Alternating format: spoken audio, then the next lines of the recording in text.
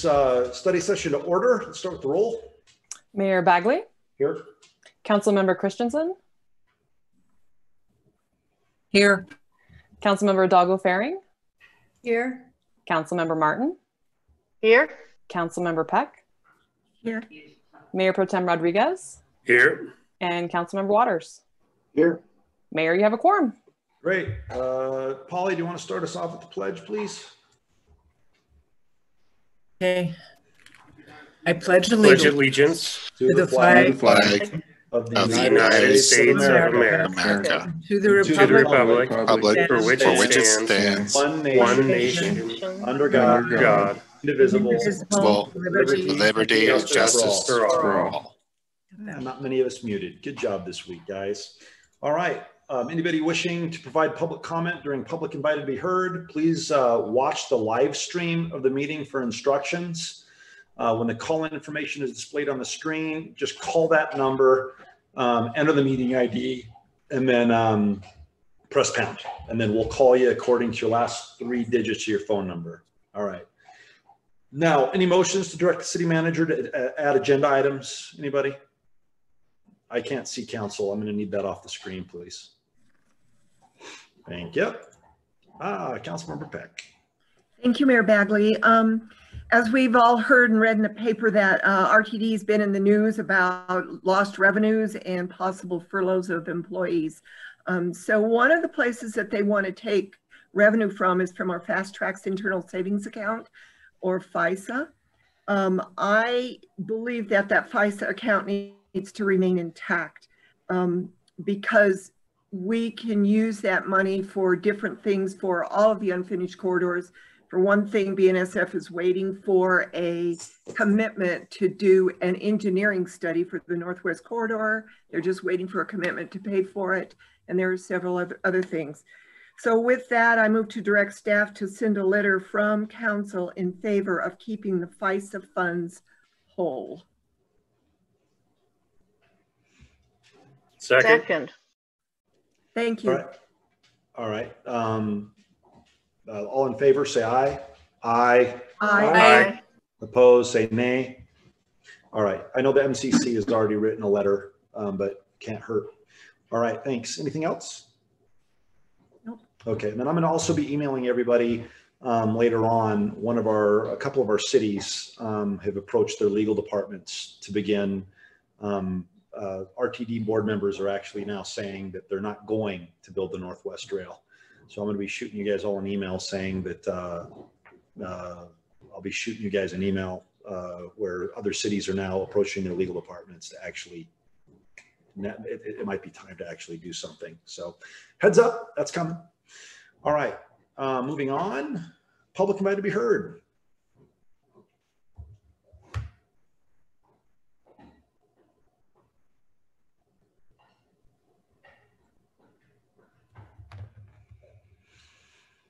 You guys want to take a 2-minute break while we wait, or just kind of hang out? I think we need to get the screen up with the number. All right, let's get the screen up and let's take a 2-minute break. We'll be back, okay?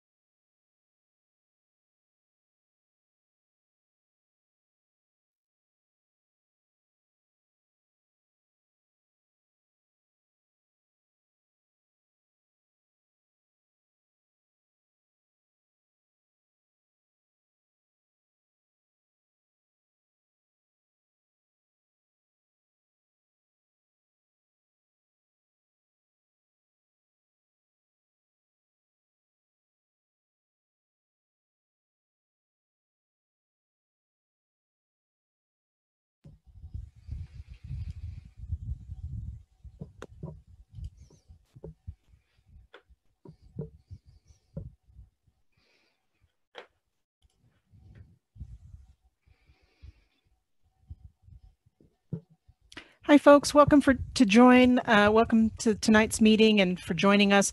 We will get started with the public invited to be heard shortly. We will call you by the last 3 digits of your phone number. So make sure you've muted the live stream and you're listening to us from your telephone.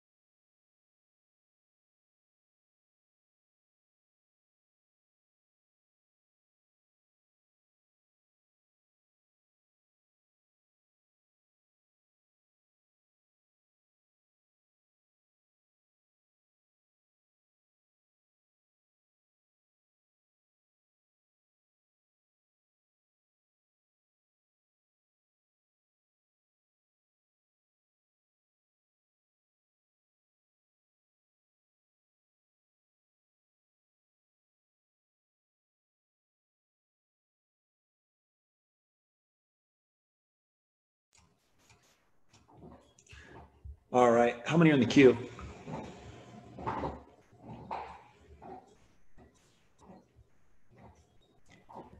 Looks like we have 2 callers, Mayor. Hey, Erica, have you admitted for the one ending in 499? Yes. Yes. Okay, it's just hanging out on my screen. Whoa.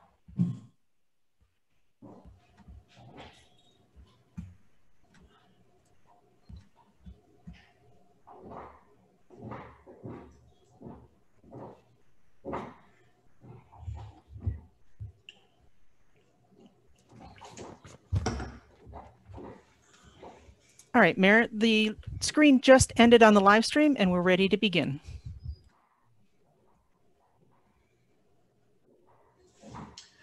All right. Let's go ahead and lock it up and call the callers.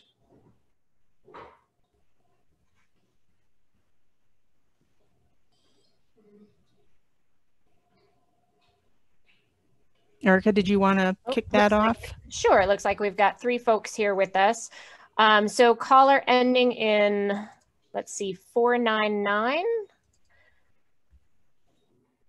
Can you go ahead and... can you hear me? Yep. Okay. Am I on? You are. Sorry, I'm having a learning curve tonight. So bear with me. I believe, Lucienne, is it state your name and your address for the record? And you have 3 minutes? Yes, that's I'm off correct. to the races. Okay. My name is Doe Kelly. I live on Barberry Drive in Longmont. I've spoken to you guys on this before, and good evening to you, by the way. I'd like to reiterate there are alternatives to having unsafe microwave emitting devices, i.e. smart meters or AMI, installed on every person's home and business in the city of Longmont. And again, I urge you to host a study session on this matter. I have a couple of quotes I'd like to share with you from a report titled Fire and Electrical Hazards from Smart Wireless PLC and Digital Utility Meters by Nina, written in July of 2019. And I would like to, although nobody really needs any reminding of the disasters that have been occurring in the Western United States, could any of this been contributed to by smart meters? Quote, due to meter design and function, these digital meters can malfunction in several ways. Electric digital meters can allow surges and overvoltage to flow into buildings, which can burn wiring and destroy interfere with arc and ground fault circuit interrupters. Meters have exploded and have caused fires, and they have likely contributed to the severity of other fires. Some of the fires have resulted in the deaths of people and their pets. Water and gas, AMI, AMR, digital meters pose additional hazards. These problems are known to the industry, regulatory commissions, some fire officials, the news media, and insurance companies, and were the subject of a dispute before the National Labor Relations Board. This paper is on known problems with meters used in the US and Canada, but electrical problems and fires are occurring internationally. And I have another quote from the website of Dr. Deborah Davis from the Environmental Health Trust, and this was recorded by the SEC. Even Itron, a manufacturer of smart meters, warns shareholders that we may face adverse publicity, consumer or political opposition, or liability associated with our products. We may be subject to claims that there are adverse health effects from the radio frequencies utilized in connection with our products. If these claims prevail, our customers could suspend implementation or purchase substitute products, which could cause a loss of sales. Okay, that was from an SEC form. So now that you have some idea of not only health hazards associated with this toxic technology, but there are substantial risks and dangers associated with AMI, I ask you, whatever has happened to the precautionary principle? And I thank you for your time. All right, thank you, ma'am. Next caller.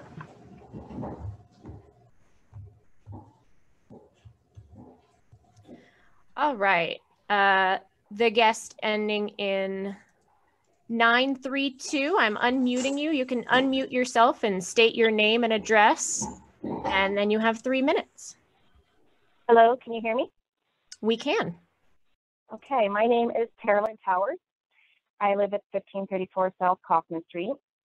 Good evening, Mayor Bagley, council members. I am here once again to express my concern over the traffic signal that is placed at the intersection of Pike Road and South Kaufman Street. Tonight, I'm going to go into detail on the Longmont City design standards that needed to be modified or accepted in order to place this light at this location on our local residential street. The first of these speaks directly to the exceptions and modifications. Section 103.01.3 B and C state, B, the exception represents an alternative design that will meet the intent of the standards and requirements set forth in this document. C, in either case, if granted, the exception will not be detrimental to the public interest or other property, nor in conflict with the Longmont Area Comprehensive Plan, and will not endanger the public safety, health, or welfare. The placement of this light is not in accordance with these standards or the Longmont Area Comprehensive Plan, and is certainly detrimental to our public interest and property. In fact, the public it is most affecting was left out of the discussions on this matter. Section 200.01.3 states, consideration shall be given within the established framework of local streets to provide for proper alignment and conformity to existing street patterns. The street design shall be directly related to the traffic needs and the adjacent land uses. Street design for local and collector streets in residential areas shall specifically focus on creating a pedestrian-friendly design, avoiding excessively wide or long straight streets that encourage excess speed. Street design within such residential areas is intended to focus on developing a street system that can provide access to the adjacent properties, provide a safe transportation system for pedestrians, bicyclists, vehicles, and minimize the impact of traffic on adjacent residential property. The streets, intersections, driveways, and pedestrian facilities shall be designed to provide for the greatest safety for both pedestrians and motorists. The placement of this traffic signal is only 20 yards from one of my neighbor's driveways. Placing this light at this location is not in the spirit of Longmont's vision and its standards of street design, as it is endangering the ability of residents to access their property on a local residential street. The city is placing the residents' safety at risk as they attempt to enter and exit their property. Section 205.01.4 states that intersection spacing shall be in accordance with Section 205.03. Section 205.03.2 states, intersections with no potential for signalization as determined by the city will be spaced in accordance with the following table. This table states that the offset is 660 feet on an arterial. It is exactly 660 feet from Christie Court to South Kaufman Street, informing us that the city had determined this intersection to be a non-signalized intersection when the area was developed. 205.03.3 states, intersections with the potential for signalization as determined by the city shall be spaced no less than 1/2 mile from the nearest existing or planned signalized intersection. If an intersection that will potentially need a signal cannot meet the spacing requirement, it may be limited to right turns. All This right. traffic signal is only a quarter mile. That's little over 3 minutes. Thank you very much for your time. All right, next caller, is that it? Looks like we have one last guest here. This is the guest ending in 418. Give me just a sec here. Guest ending in 418, you should be able to unmute yourself and state your name and your address. And you have 3 minutes. It says I'm unmuted. Is that true? Correct. We can hear you. Okay, thank you. My name is Stan Toole. I'm a long-term resident of the city of Longmont. I'm communicating with you with a microwave emitting device that so many people are not don't seem to care much about. But the reason I'm contacting you is I wrote a letter to the city commissioners, and I was asking how I can get involved with this RV ordinance, because I feel as a long-term resident, that people of my background are being excluded from the process. I would ask the city council to look at what I've written to them and give me information how a person like me, not going to some place like the R Center or some other place, but somebody that might provide, some balance to these people that basically don't want to treat certain people as residents of our community. So again, I would ask the city council to respond to my correspondence asking how individuals can get involved, like the people, other people that they say on the thing, go to the city council, can go to the city manager, and go to the code enforcement people, and not get charged and thrown in jail for it. I would like to be able to participate like these other people. So that's what I would like to do. And I would like you to respond to my correspondence and tell me how to do this. Thank you. All right, thanks, Stan. All right, is that it? Those are all the callers we had. All right, great. Let's move on to special reports. We have the first one by the Longmont Housing Authority. Is Cameron Grant here? There he is. Good evening, Mr. Mayor, members of council. Thank you for having me tonight. I wanted to do a bit of a follow-up to some of the discussion that we had 2 weeks ago at the last study session about the Longmont Housing Authority and our ongoing collaboration with the city of Longmont. After that meeting, I received a request from council that the LHA come and speak tonight and present you with some information about the value of the services that the Housing Authority is receiving from the city. And I've provided the council with a letter that the board put together with significant help from LHA and city staff trying to address those questions. And we can certainly dig into any other questions that you have that aren't answered in the letter. I'll give you a summary of that here verbally, and then we can see if you have any further questions for me. So as a little bit of background, and as I mentioned 2 weeks ago, we had a pretty significant leadership change at the Housing Authority about 2.5 years ago. And after that change, we spent a fair amount of time evaluating our operating structure and came to the conclusion that the structure that we had in terms of how the LHA managed its revenues and properties was not sustainable in the long term. It was a structure that had worked very well for years, but for a variety of reasons, the climate had changed and that structure was not sustainable without a pretty significant increase in rents to all of our residents. And that was something we did not want to do. So in February, we met with the city to start having some discussions about what other options were out there for the LHA, given that our mission of providing and sustaining affordable housing in the city overlapped very well with the city's affordable housing goals. And so we started those discussions in February, and then the perfect storm hit. We had a COVID-19 stay-at-home order in March. We had a notice from our executive director that she would be resigning. We had several other key staff people resign. And in the midst of that, we lost an investor in a $5 million rehabilitation project at one of our properties. Thankfully, we had started that discussion with the city, and rather than lean away from us, the city staff leaned into those problems right alongside the LHA board and its staff. Because of that, we were able to continue to maintain and provide supportive housing for about 1,380 Longmont residents. We were also able to preserve the $5 million rehabilitation project at Aspen Meadows. We opened up the new Fall River facility and fully leased that. And now we are collectively developing options for how we maintain the LHA mission kind of in concert with the city's efforts.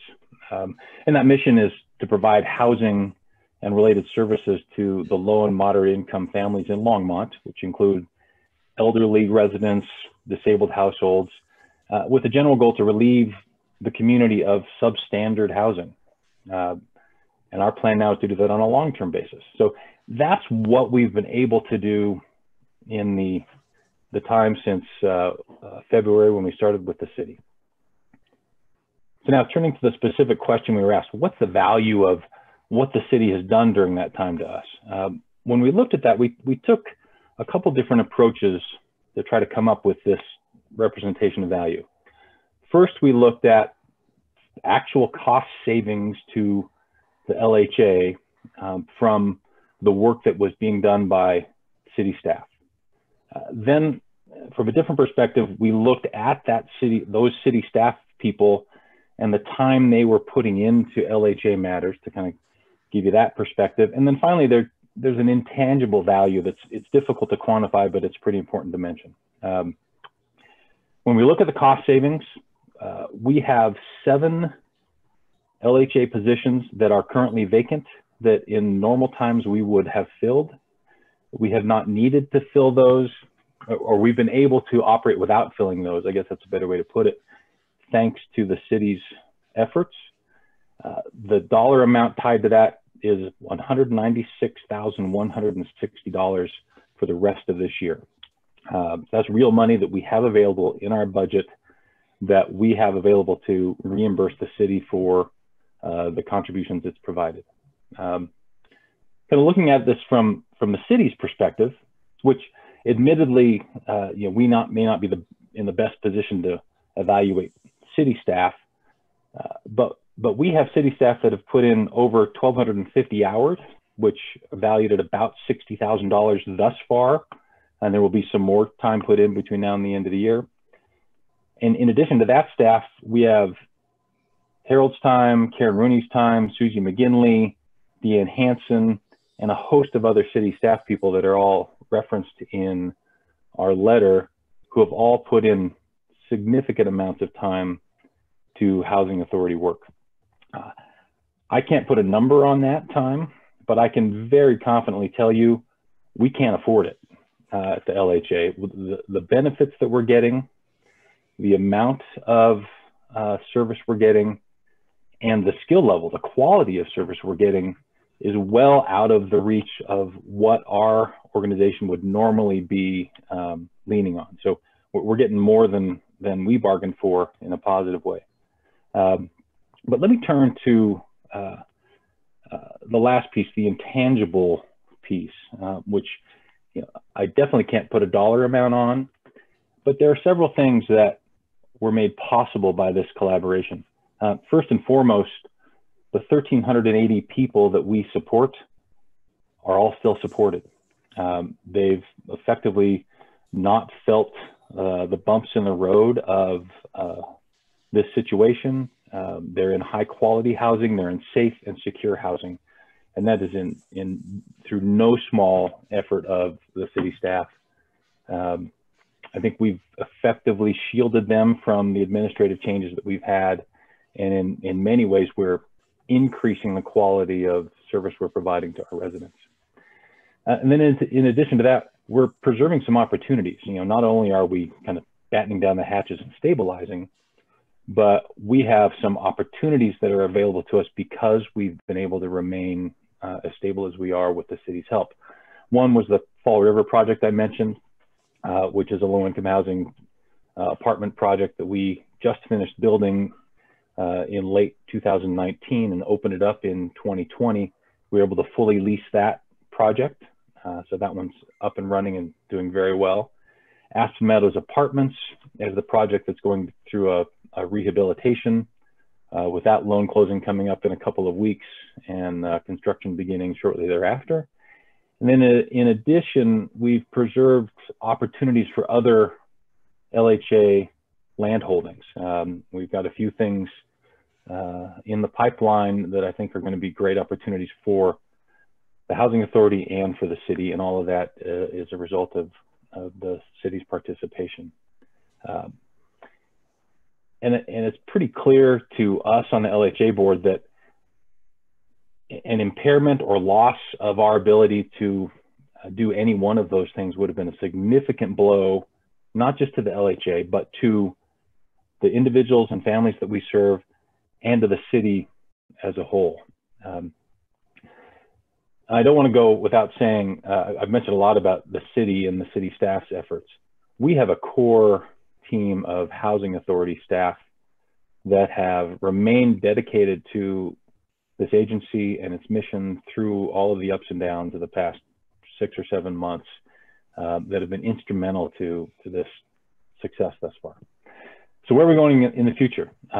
We're hoping to continue this collaboration with the city. We've got about 12 to 18 months of time I think we're going to need as we evaluate operations and come up with the ideal structure to operate the Housing Authority on a sustainable basis.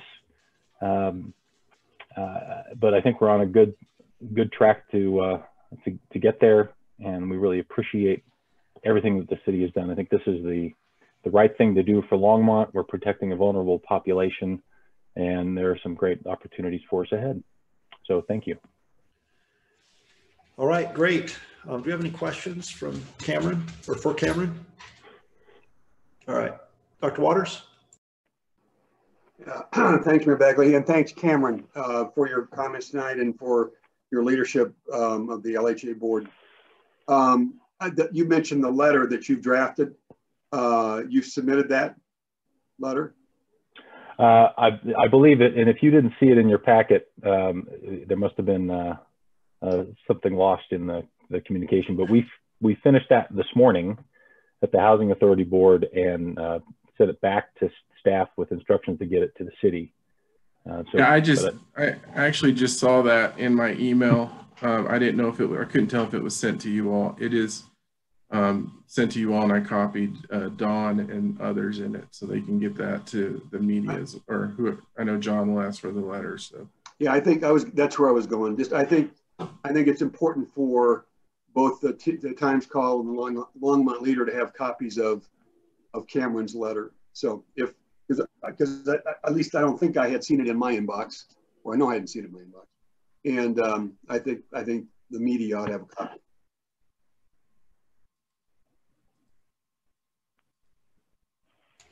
Councilmember Peck.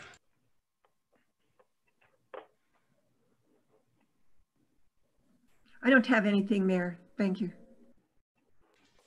All right, great. Well, I asked for Cameron to present this only because we need to figure out, we have to figure out compensation and how the budget's going to work. So we will reconvene another executive session. If we could put that on the schedule at some point. Eugene, Harold, then we'll pick up where we left off last time. Thank you. All right, let's move on to the update on COVID. Harold? Yes, Mayor, Council. It's been an interesting few days in terms of COVID, so I'm going to go over a couple of things with you all. I'm going to share my screen as we're moving forward. So can you all see my screen? I can see Councilmember Peck and Waters. Okay. So if you look at the numbers recently, obviously the y-axis has changed significantly in terms of the number of cases that we've seen within Boulder County, and I'm going to talk about that as we're moving through. You heard me the other day talk about the number when we were about 60. You can obviously see that it went in excess of 90, and that again is really based on what a number of staff who are in conversations with the county. Approximately 70% of those cases are related to the university. And there's some information that went out this afternoon that I will go over in a little bit. So definitely seeing the increase in cases. The majority of those cases are related to the students attending a university. What you can see that doing within the numbers is again, if you remember, we were at 1.7, it's now 3.6. Overall, we're still below 4%. This kind of shows you what's happening to the 5-day average of positive, the percent positive. And then when you move here and you see the growth in the cases, obviously 20 to 29 is in excess of 500, 10 to 19 is approaching 200. Based on what the governor said today, I think what we're seeing in Boulder County is really the same thing that they're seeing statewide. The steepest curve in this is still in the 18 to 19-year-old population. Slightly less steep is when you look at 18 to 22. So we're definitely seeing what those numbers look like and what's happening in our community. This gives you another look at the 5-day average and in terms of what we've been seeing. Again, it's just all related to the university. And this is where you really start seeing the difference. So if you remember, I believe the last time I presented to this, I presented to you all on Tuesday and then a group on and to our city staff on Thursday. So I can't remember which number I'm referencing from the previous week, but it was 810, 815. And then you can see Longmont went to 826. But when you look at Boulder, they're now at 1,263 cases. So this is really showing what they're talking about when they say that the majority of cases are related to the university. I haven't pointed this out to you all much, but when you look at the number of cases based on the 100,000 population, I'm doing this because I actually had a question on this when I was presenting to city staff last Thursday about, well, how do we really compare to some of the other communities in Longmont? And you can see that when we really look at Louisville, Longmont, Lafayette, while we're higher, we're closer, and you can see the difference within Boulder. And this gives you a comparison to some of the other communities in Boulder County. Again, this is different. We're seeing this drop, but again, related to what we're seeing and where we're seeing case growth. When we talk about the hospitals, right now, the hospitals are still in, the same condition that they have been. You can see ICU beds is still in yellow. The med-surg beds is in red. Again, we have to keep in mind that that's related to elective procedures, but everything else is in green. The number I got today was that the number of people hospitalized was less than 10 in Boulder County. And I actually think the number may be less than 5, but I want to double check that, but definitely less than 10 or in Longmont. So I think it was in Longmont that Dan mentioned that number. So from a medical system perspective, we're doing well.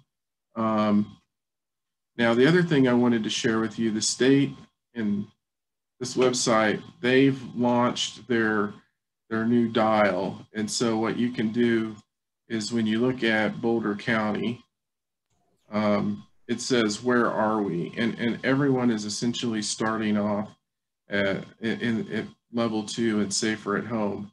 But when you look at this other component, when you go, why are we here? If you look at protect our neighbors, so protect our neighbor here, it's kind of hard to show, all the way to stay at home. And you can see the different components in this. When we look at our 2-week average positivity, and then our hospitalization piece, you see that we're really in the green.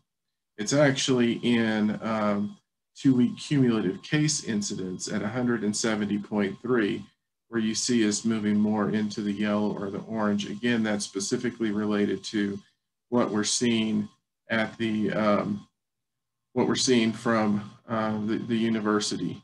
And again, if anyone's interested in this, this is in the COVID-19 dial dashboard with the Colorado Department of Health to give you a sense of what it looks like for different counties. As I was playing with this yesterday and you look at Jefferson, you can see that they're in the green, but the difference is in terms of the cumulative incidence of cases, they're in the blue, whereas we were in the yellow.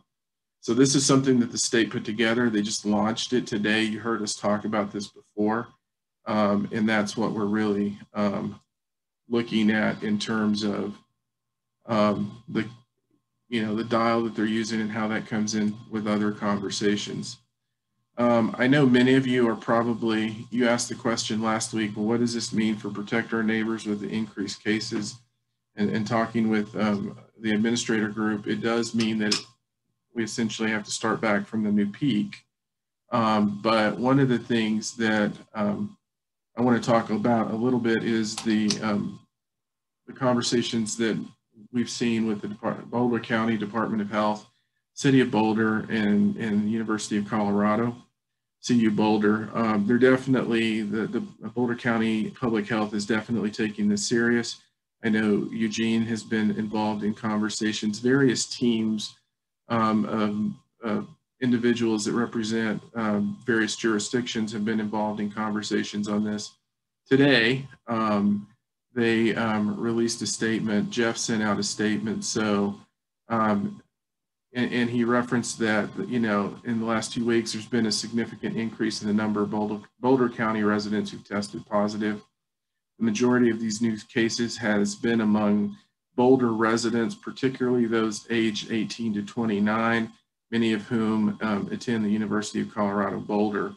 I think the big piece in this is, he said today, Boulder County Public Health issued a strong recommendation to every CU Boulder student to quarantine in their, living in Boulder, to quarantine in their Boulder home or residence hall for 14 days.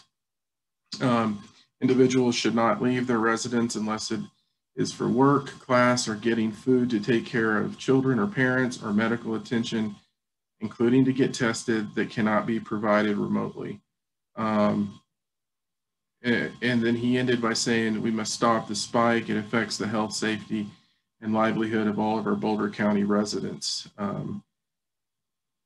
I know they're really working on this, but I know this was one of the questions that you all were asking us as we were talking about this and seeing this change in cases. And there's a lot of conversations. I know there will be even more conversations moving forward. I will ask Marika to send this statement out to you all so you will have it available to you. But I just wanted, you know, that's the COVID update in terms of the numbers today. I've got one more thing that I need to update. But before I go to that, I wanted to see if there were any questions. Nope, we're looking good, Harold. Anything else? All right, yeah, I do have something else. Okay. So next week during our COVID update, we are going to be providing you information on the CARES funding. We were hoping to do it today. We have different buckets of funding that have become available to us. We have CARES funding, which is what you saw come through DOLA. And we worked with all of the other jurisdictions in Boulder County in a way that we did in the CDBG-DR. And in that arena, based on our allocation in Boulder County, Longmont received $4.28 million. That was something I mentioned to you all before.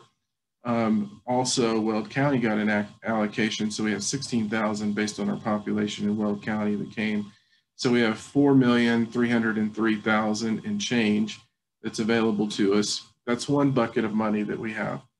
The other bucket of money that we have is the CDBG CV funds. And you may remember at the beginning of the COVID-19 situation, we talked about CDBG CV, I'll call it CV from now on. And then we also restructured some of our money in our existing CDBG accounts to utilize to put into what we were doing.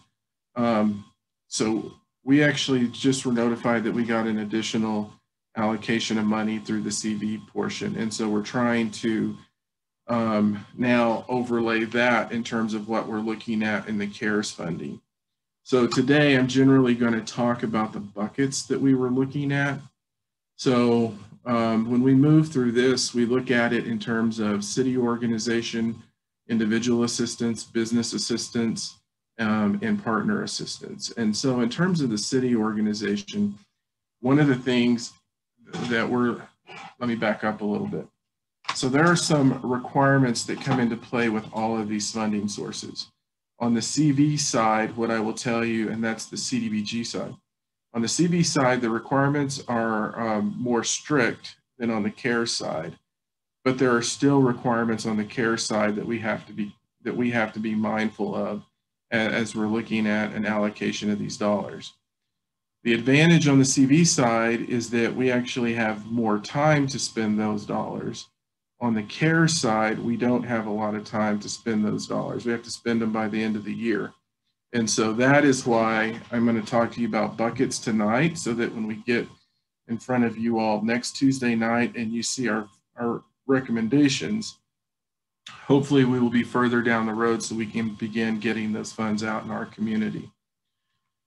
The other thing that we have to be really mindful of is the fact that at the end of the day, we have about a 15-year period of which we can be audited by the OIG, or the Office of the Inspector General, just like it is on the FEMA funds and the DR funds and the other funds that we utilized in the flood recovery process. So we have to be really mindful of this. We are very fortunate that we have a number of folks within our organization that are really good at this and are working us through these scenarios.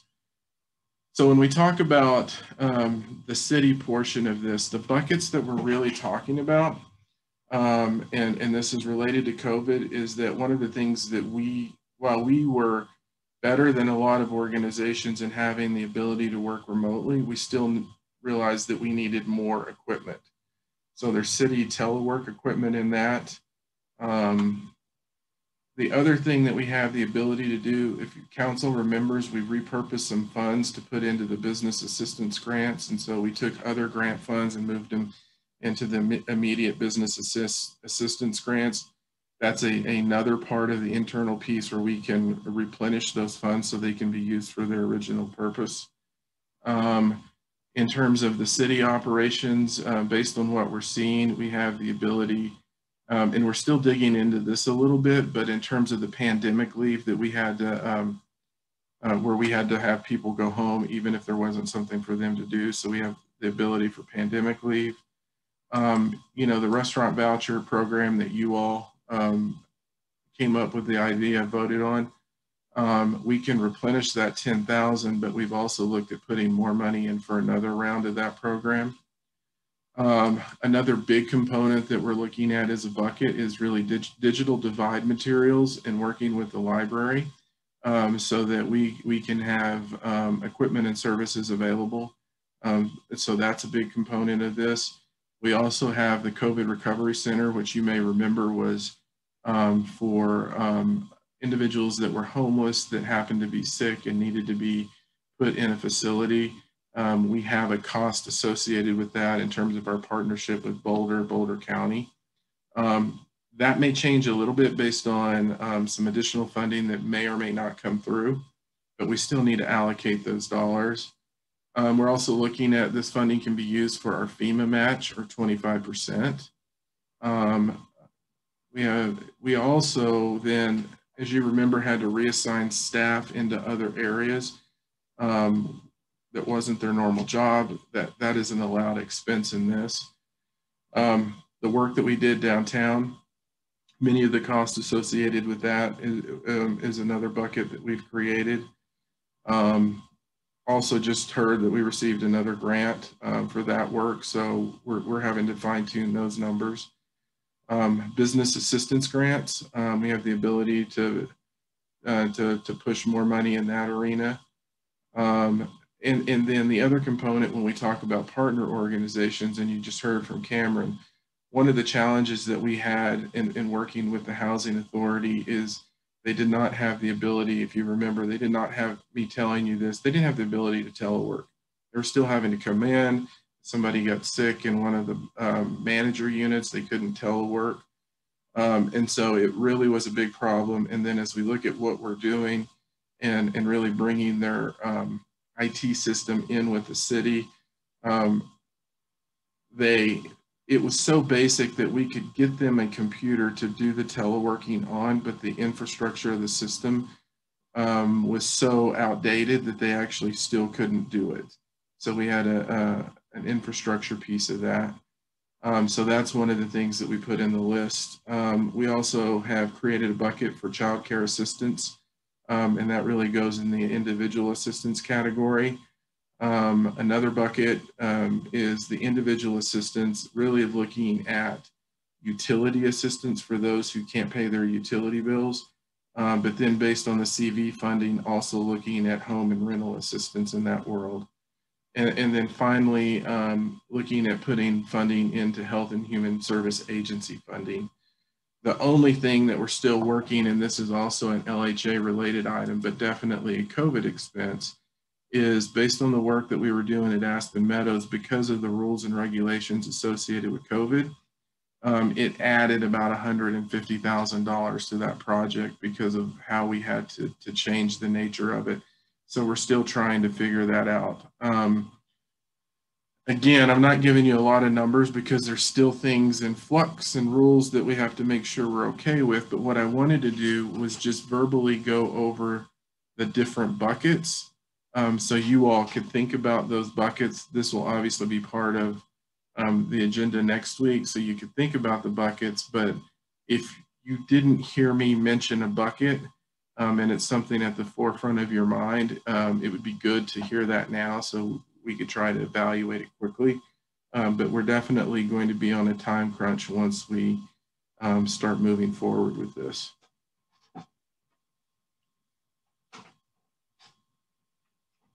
Councilmember Peck.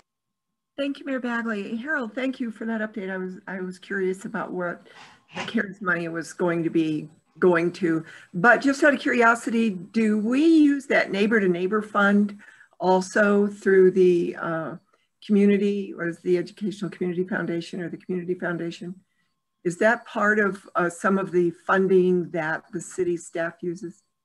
That is not part of that. Okay. This is completely separate. All right, thanks. All right, is that it, Harold? That's it. Did we miss anything category wise? I don't think so. We're good. Okay. All right, so you'll get a detailed list next week with these categories that I've mentioned in the dollars, and then also see what the CV dollars are going to look like.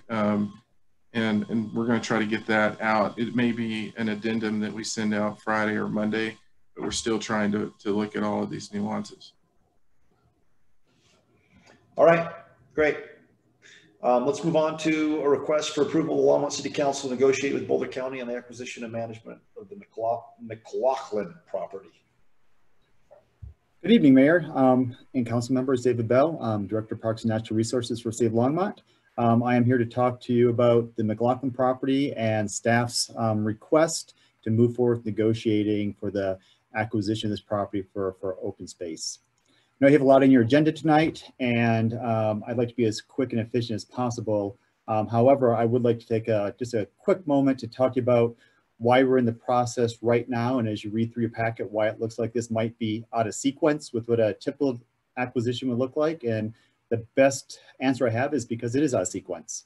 Back in 2014, when city staff and PRAB started asking Boulder County for assistance to acquire this property because of its importance to the city and value to the neighbors out there in our community, when they came to us and said that they had a willing seller, staff was anxious to move ahead with that. We started preparing packets for PRAB and for council. As we started pulling those documents together, we recognized that we had not made a formal request to council to move forward with this negotiation.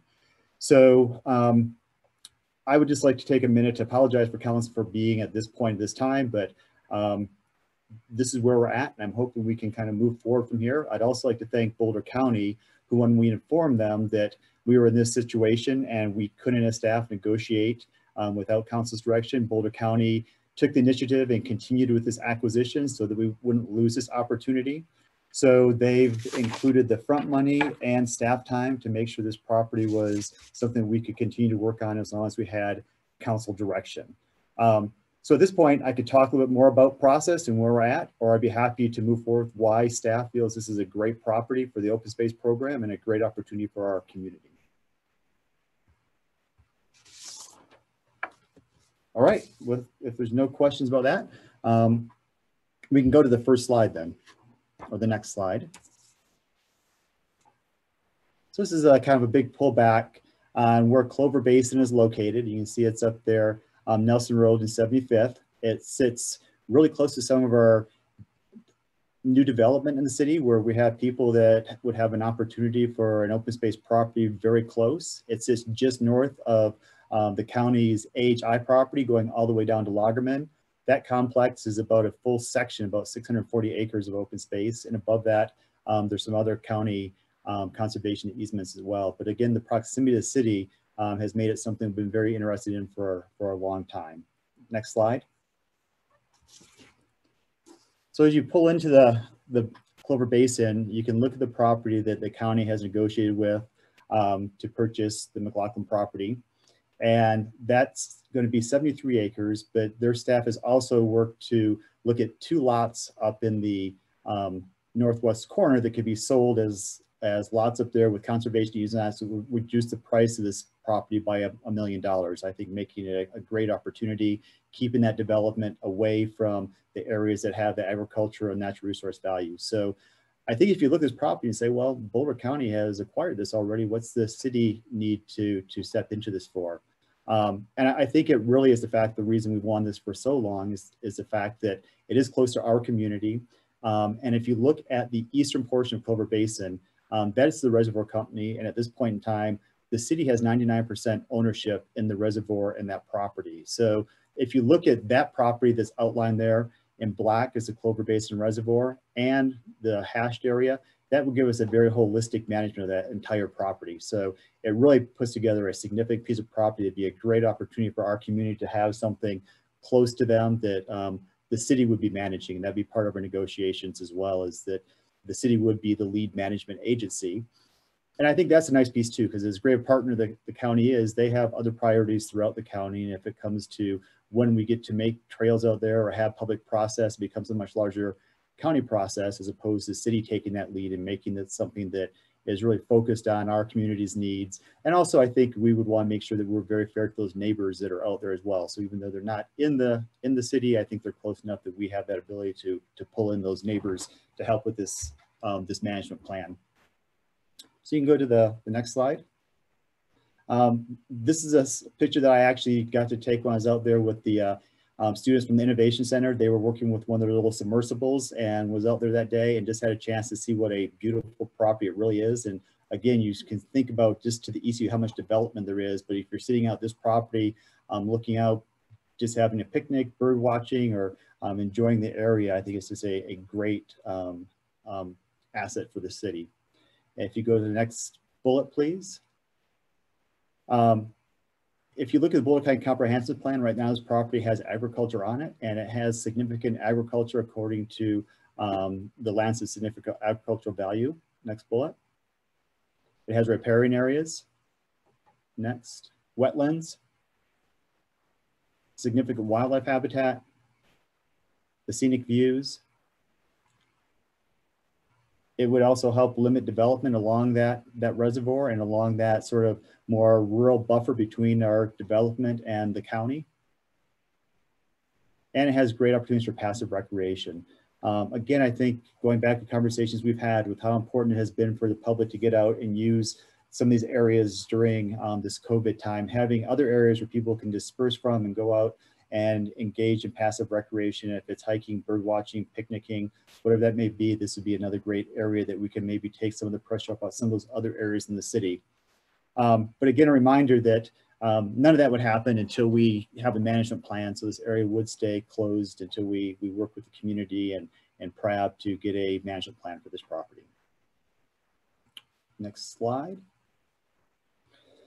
So at this point, I'm willing to take questions about the property, or really looking for direction from council to have staff go forward and work with Boulder County to acquire this property. And again, I think the piece that, as I talked about, the county purchasing it, they have purchased for $2.4 million. And then they could reduce that by about $1 million with the sales of those lots. I actually move that we direct city, city staff to proceed with the negotiations pertaining to the acquisition. Second. All right, all in favor? So anybody want to discuss it? All right, all in favor, say aye. Aye. Aye. Opposed, say nay. All right, the motion carries unanimously. Great, thank you. Let's move on to the 2021 budget. Actually, should we take a quick 2-minute break? It's been an hour. Let's use the restroom real quick, then come back. And Jim, how long is the budget presentation going to take tonight, do you think? 90 minutes again? It'll probably exceed 90 minutes. Great. Let's take a bathroom break and then we'll come back and get going. Thanks.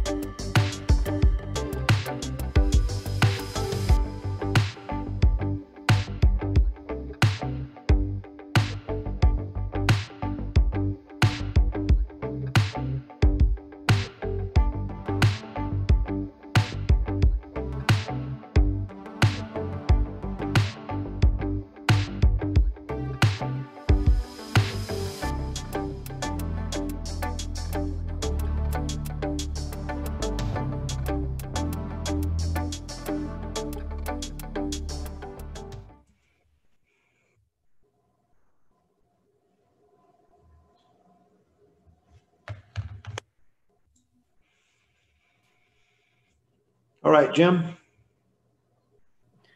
Good evening, Mayor. Teresa Malloy, Budget Manager. I'm going to start it off for us this evening. So this evening, the topics that we're going to cover for you are a budget tutorial, our total budget summary by fund, some revenue projections, general fund budget summary, public safety fund budget summary, our 2020 budget projections, early childhood education, Human Service Agency funding, Affordable Housing Fund, the library feasibility study, and then finally equity in the 2021 budget and beyond. So I am going to start off with the budget tutorial this evening, but before I do that, I did want to point out just a couple things that was included in your council communication. So we, as attachment D, included a revised budget presentation schedule for you. And I do need to let you know that it has changed since we included that in your packet. On September 29th or October 6th, we had listed that the proposed budget for recreation was going to be that evening. It's instead going to be on September 22nd. So that is one change that, that I did want to point out for you this evening.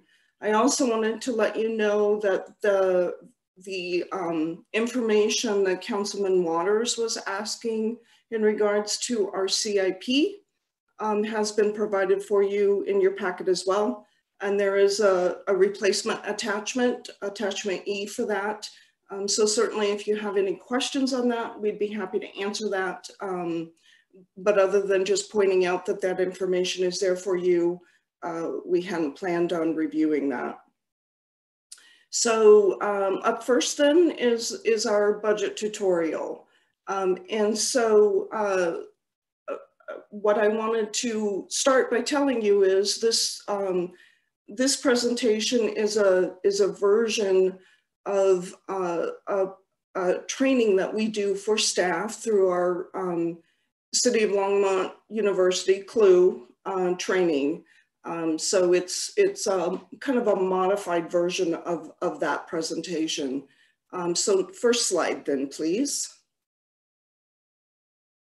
So we wanted to start out just basically giving you an overview of the city's financial structure to kind of set the stage for the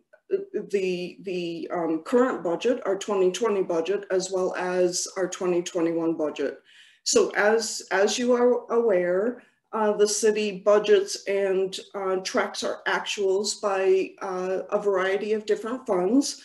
The predominant fund that tracks most of our services that really don't belong in any other fund is in the general fund. So that covers a variety of services that you can see there on your screen.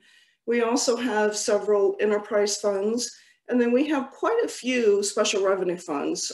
There are a few of them that we listed here on the screen for you, but we do have more than what we have listed on this screen, as well as internal service funds.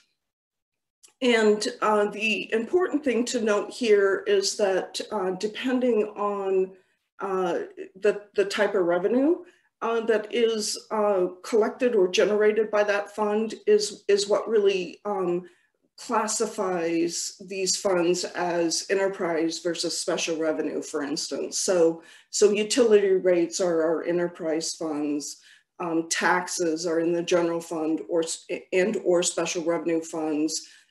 Grants can really be in any different fund. And then user fees as well in different funds. So next slide, please. Just an overview of our high-level overview of our budget process. We start our process with staff creating and updating their capital improvement projects, and that happens in March. Then in April, staff starts working on their operating budget for the following year. And that all then comes together in June and July with discussions with the city manager and directors in regards to what we're going to show is funded in our proposed budget. We do have some charter requirements that we have to meet with our budget. One of those is that we have to present you with a line item budget. Hence the reason our budget document is 600 plus pages. We also have to have our budget to you on or before September 1st. And then we have to hold a public hearing on or before October 1st. Council then adopts the budget by ordinance, multiple ordinances. In fact, it is more than one ordinance that it takes to adopt our budget. And we typically do those in October. Although this year it will be first reading in October, second reading of the actual budget ordinances will be in November.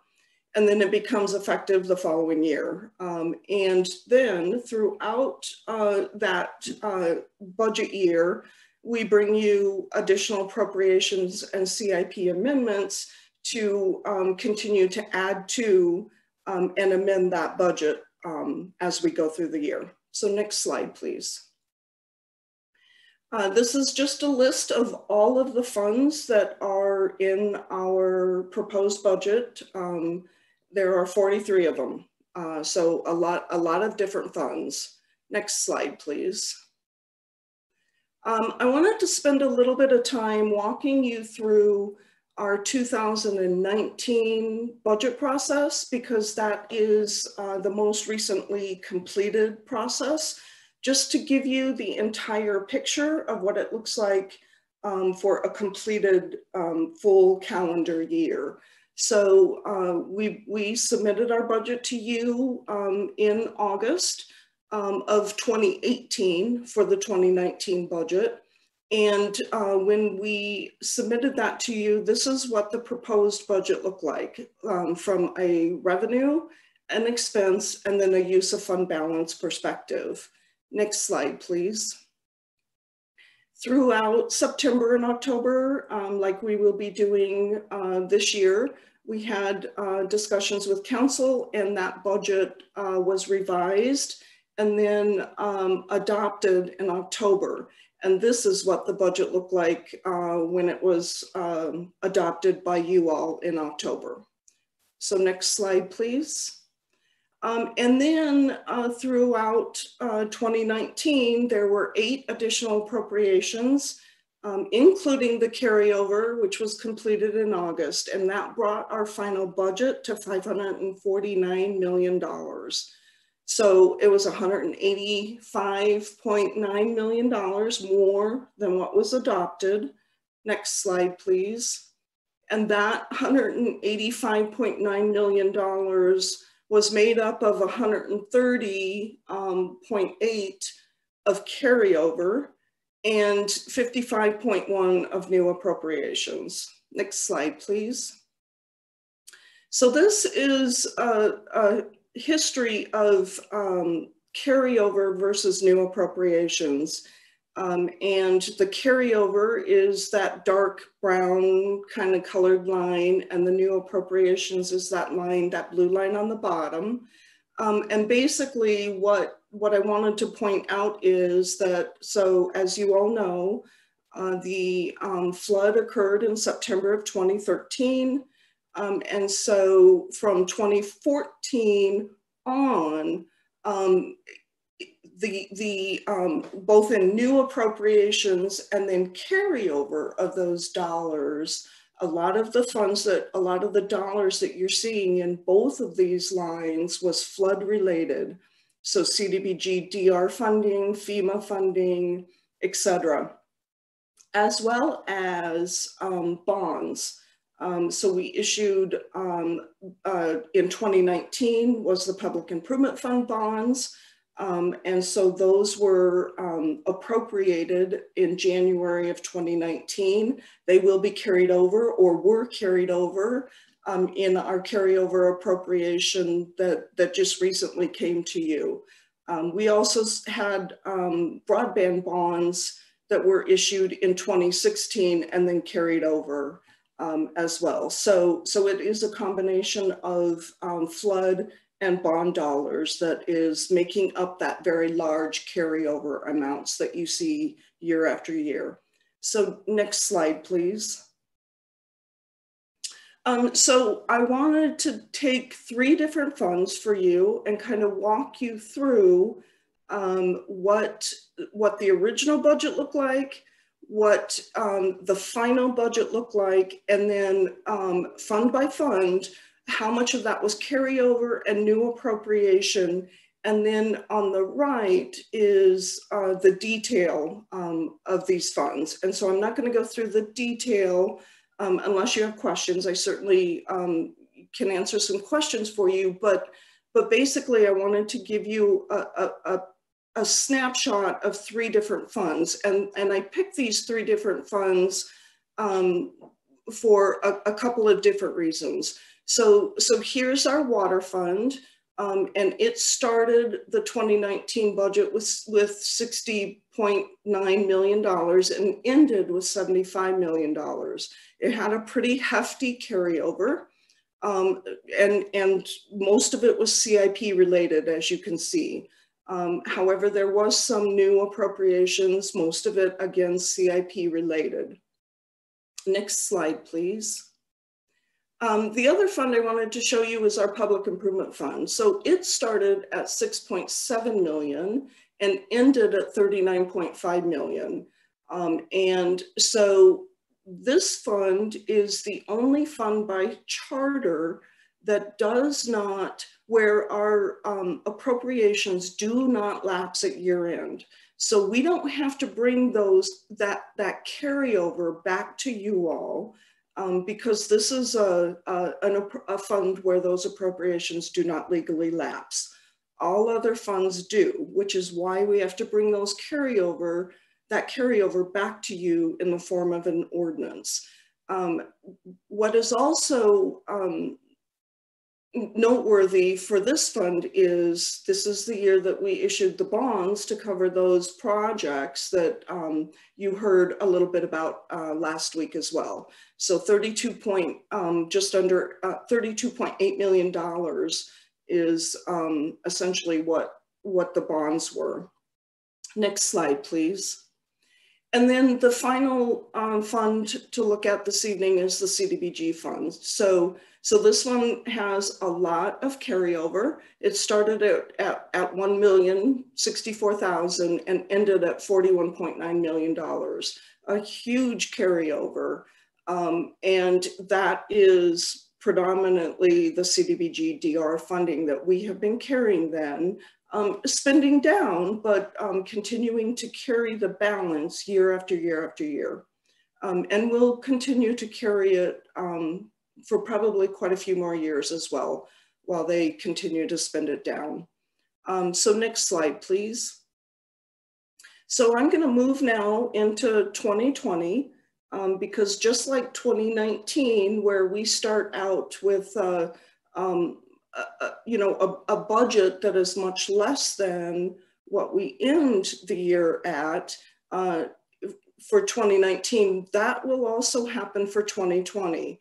And so our budget for 2020 is $353.9 million. That's what was adopted. And you can see on the right side the funds that make up the largest component of our 2020 budget. So next slide. And then this is just the presentation of the sources of funds. So charges for service make up most of the revenue source, or 50% roughly of the revenue source covering our budget. And then on the right side is the sales and use tax adopted budget. So Jim will talk to you a little bit about our projections in a little bit later in our presentation. This is what was adopted sales and use tax. Next slide, please. And so before I get into the slide, I do want to note that, we have not, we did complete the carryover. That was one of the appropriations that we did recently bring to you. It was $139 million.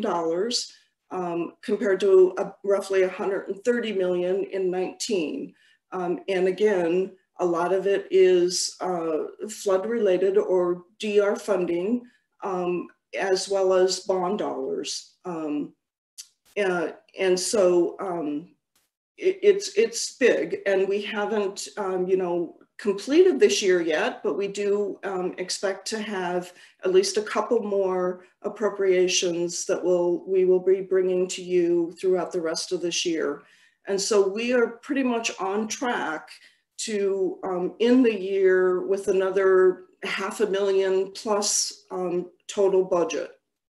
And so this slide, I just wanted to show you our 2020 adopted versus what is in our 2020 proposed budget. Not necessarily a big increase in revenue, a 5.1% increase in expenditures overall, but that was mainly covered by fund balance as opposed to an increase in revenue. And so you're going to hear a little bit about what makes that up a bit later in this presentation. Next slide, please. And so this is just a snapshot of the different categories in our budget. So this is our total budget, and roughly one third. So 1/3 of it is personal services, 1/3 is operating, and then 1/3 is the non-operating and capital together combined. So next slide. And this is the general fund. 74% of the general fund is personal services. So heavily people focused in our general fund. And I believe that is my last slide. Yeah. And so with that, then I'm going to turn it over to Jim, and we're moving into then Erica presentation number 2. Thank you, Teresa. I'm Jim Golden, the Chief Financial Officer. And as we're waiting for this second PowerPoint to come up, I'll just let you know that I'll be carrying through with some of the topics that Teresa mentioned. Next slide, please. Hey, Jim. Yeah. I think there was a question. I saw a hand up. Who had their hand up? I can't see the council at this point. Can you take Councilmember Waters? Tim had his hand up. Oh, Tim, go ahead. Yeah, surprise, surprise. First of all, thanks, Teresa. That was very helpful, and for Jim for bringing that back to us. Just so I'm clear, and I may be the only one that puzzles over this. There's no questions for me about the carryover funds, where they come from, how they accumulate, and the types of revenues they represent. When you make the distinction between carryover and new appropriations, are new appropriations all budget balances as opposed to what we just learned about as carryover? Make that distinction between the type of revenue. That is a very good question, Councilman Waters, and in hindsight, I could have been a little clearer on that and showed you the makeup of that. You did a great job. So some of that is covered by fund balance. Others, it depends on what it is.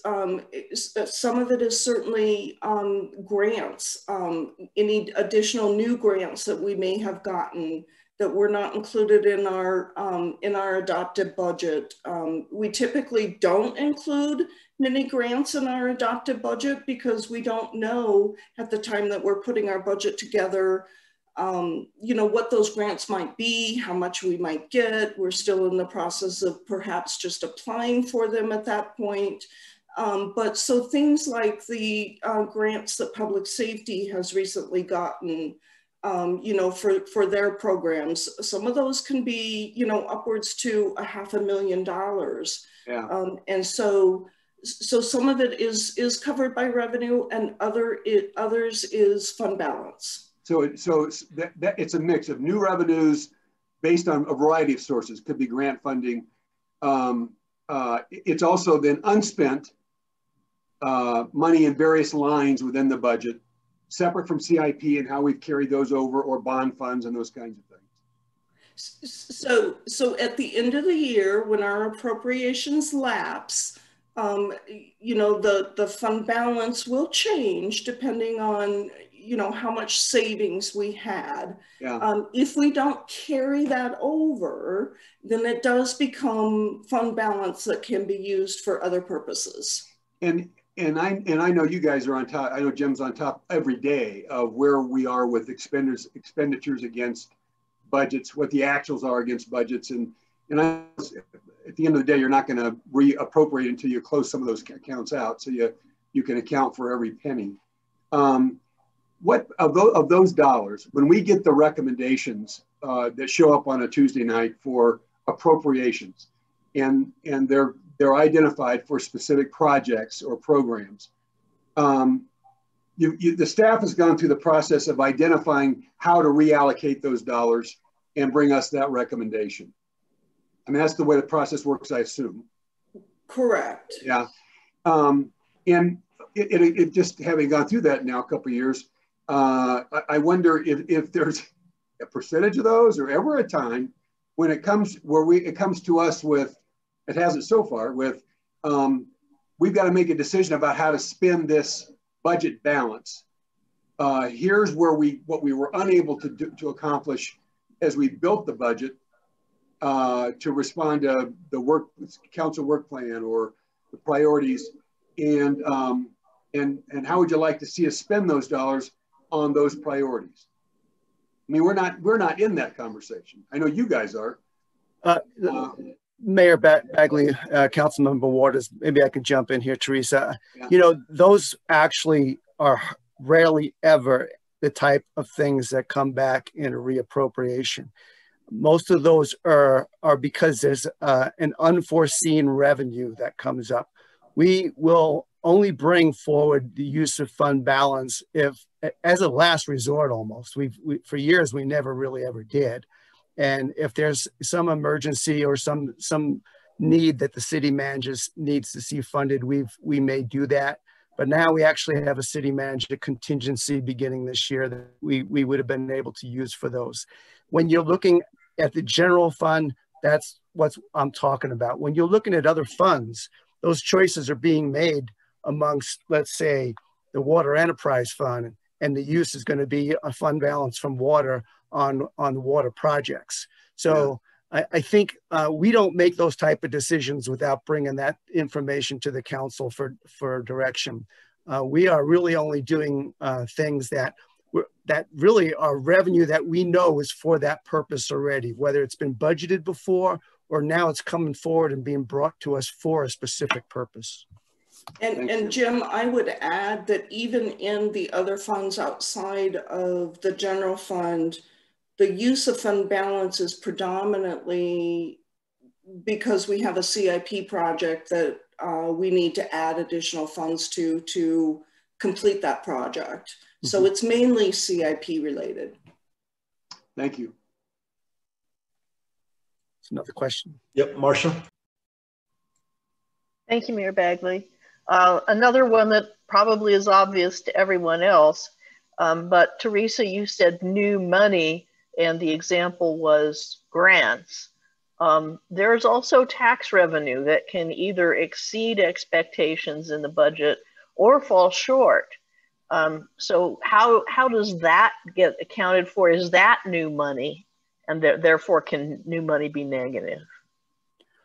Jim, do you want to take this one, or I will, because okay, because in a tax situation, and particularly with sales and use tax, we do not know for sure that we're even going to exceed the budget till basically the year is over.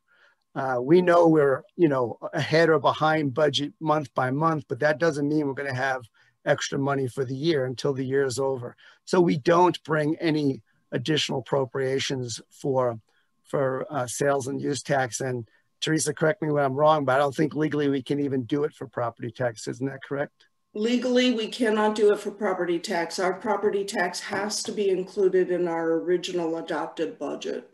So what happens with those monies is they are carried over in our fund balance. We might project them into the next year's budget for one-time expenses because it's not an ongoing revenue. But that's ultimately what will happen to it. It'll come through for a one-time expense in a subsequent year budget. And I'm still not clear on what happens when you end the year with a shortfall. Well, typically, if we always end the year with a shortfall with some revenue sources, and we have others that may exceed. Hopefully, they offset each other, and we exceed, have more money than we budgeted overall. That's certainly not going to be the case this year. You're going to be hearing in a few minutes about how that's going to be handled in 2020. But expenditures coming in underneath budget will make up for shortfalls in revenues that come in under budget. And that's typically our approach to trying to deal with that. If we're aware we're going to be below budget, we realize that we have to pull back on our expenses. Okay, thank you. You bet. Right, keep going. Okay, so we can get the PowerPoint back. I'll be talking about, let's begin by talking about the total budget summary by fund. We can go to the next slide, please. And the one after that. So, so this proposed budget for 21 is $371.78 million. It's 5.05% more than the 2020 budget. It's $17.9 million more than that budget, which was $353.91 million last year. So there are 43 individual funds. You on attachment F, and we'll be making reference to a number of attachments that are in your communication tonight. But attachment F does show you each of those funds and their proposed revenues and expenses for 2021. The largest percentage increases or decreases are in individual funds, mostly due to capital expenses. Let's see, the other attachment I wanted to bring your attention to is attachment G. We've then separated the operating expenses from the capital expenses, again, by those 43 funds. This way you can tell where the increases and decreases are coming from within each of those funds. Within those that statement or that attachment, I should say, you'll see that funds with the largest increases in expenditures include the electric and broadband fund, which is $7.5 million, the water fund at $8.64 million, the streets fund at $4.86 million, and the fleet fund at $1.5 million, conservation trust fund at $1.2 million, and the sewer construction fund at $2.3 million, and the water construction fund at $13.6 million. And then the funds where we have the largest decreases in expenditures are the general fund at $3.57 million, the sewer fund at $1.2 million, and the public improvement fund at $2.87 million, the park improvement fund at $2.3 million, the DDA at $5.2 million, and our utility billing CIS fund at $4.08 million. So our CIP projects for 2021 increased by 52.4 million, or actually I should say increased from 52.4 million to 84.7 million in 2021. The next slide, please.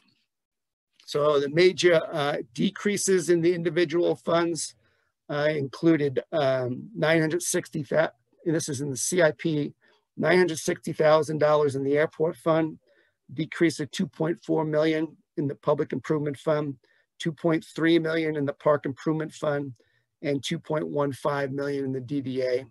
And the major increases in the CIP and individual funds are from $7.4 million from electric and broadband fund, $9.4 million in the water fund, $3.9 million in the streets fund, 1.2 in the conservation trust fund, 2.4 million in the sewer construction fund, and then 14.7 million in the water construction fund.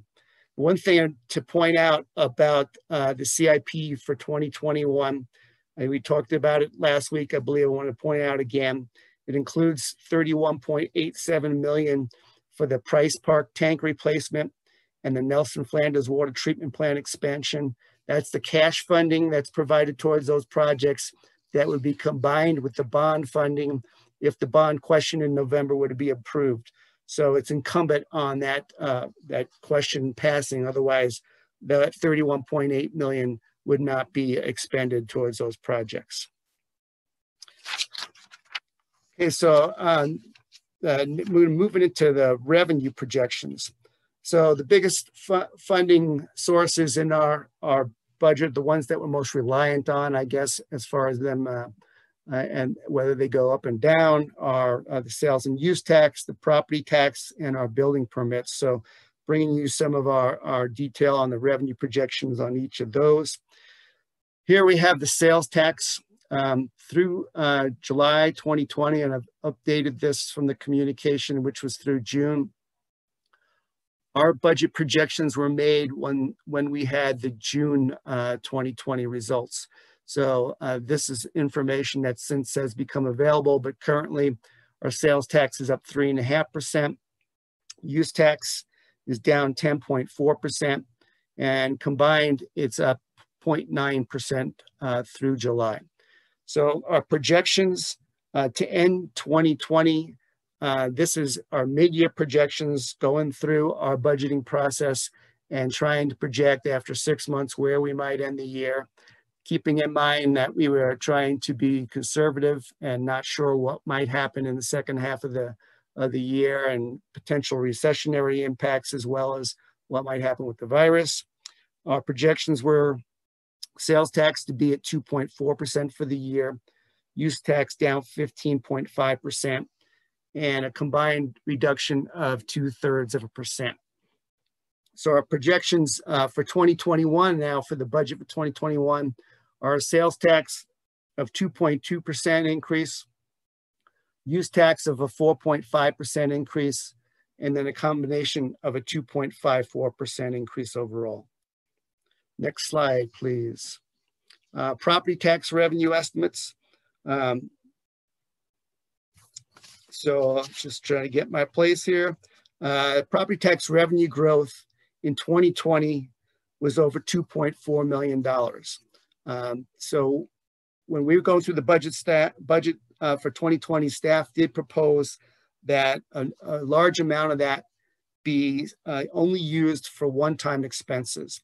That was a little over $1.03 million here.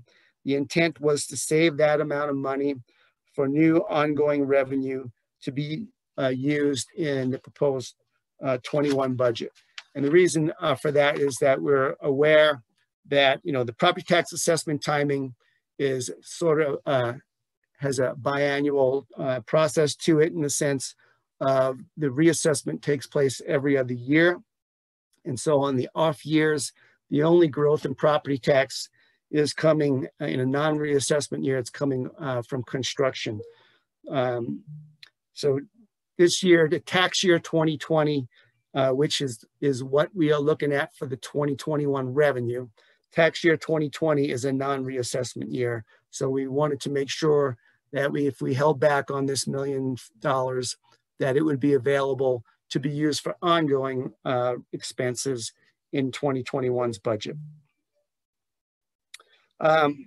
So the county assessor provides the preliminary information to us each year for the assessed valuations for our budget process.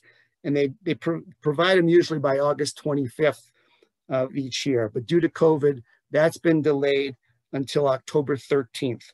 So the proposed 21 budget does not yet include any new property tax revenue from tax year 2020. We do expect that there will be some growth in Weld County. We're aware because of our communications with Smuckers, with the incentive agreement we have with them, they have to inform us of when their business personal property tax will begin, so that we can plan, set that aside to rebate it as we agree to in that agreement. So we do know that there will be growth in the Weld County assessed valuation from the Smuckers business personal property tax. Again, that will be rebated, so we won't be counting on that within the 2021 budget. So I covered all that, so we can move off then and go to the next one. So the amount of, if we do get any new revenue from property tax valuation that we would receive as of October 13th, we will bring that back to you once we're aware of it. The ordinance for the budget would be proposed on October 27th. So we will have time to be able to include any new valuation within the budget process. Our intention would be to recommend that if there is any new assessed valuation, that we once again use it for one-time expenses in the 21 budget. And have here on the screen a couple of potential uses that we could dedicate those towards. We'll let the council give us the direction at that time once we're aware that there actually is any money available from that, and when we find that out next month. So the next slide is basically these are the building permit projections that are built into this 2021 budget. 230 dwelling units, 526 multifamily, and a combined total of 756. It's a little bit of a drop from what we budgeted for 2020, so that you'll see reflected in some of our revenue numbers. All right, so now I'm going to move into the general fund budget summary. So you see here that the 2020 adopted general fund budget ongoing revenues and expenses were $86,791,080.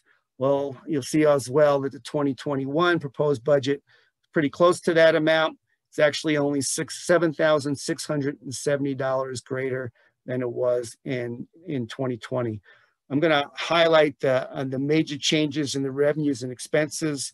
But if you do look at attachment H, you will see all of those changes detailed on that attachment. So next slide, please. So our ongoing revenues, although they only went up by $7,670 net, we did have an increase of over $2 million in some areas, as well as a decrease of over $2 million. Next slide. The major decreases are, first of all, from recreation revenues. And you'll be hearing next week about our impacts in recreation, but there's a offsetting decrease in ongoing expenses in this exact same amount. Again, this is the impact on COVID and our ability to offer programs that we're projecting next year. The building permits, I just mentioned that was going down some. That's $337,000. And then we are also projecting a decrease in our investment earnings. Obviously, interest rates are much lower than what we were looking at when we were budgeting a year ago. Next slide, please. So the major increases in our ongoing revenue. The property tax I just mentioned a few minutes ago, the $1,031,000. We don't have any new property tax, but this is that carryover from last year that was used for one time. We have a small amount of sales and use tax. This is really from the difference in the allocation of how much is going to the Village at the Peaks tax increment financing for the payment of the COPs. We're able to do less of that this year. We probably built up our reserves a little bit higher than we wanted to, so we're backing off a little bit on that this year. Next is oil and gas royalties of $136,000. That's offset by some direct expenses in those areas. And then finally, over $500,000 from utility franchise revenues increases. And those are mostly in the electric area, but also in water as well. Next slide, please. So now this is the changes in the expenses in the general funds budget for 2021. Again, the net was only $7,670. but the increases and decreases were up close to $1.25 million. The increases, next slide, I'll start with the decreases in ongoing expenses. I mentioned the recreation expenses going down. We also have a decrease in $10,000 towards video services and public access.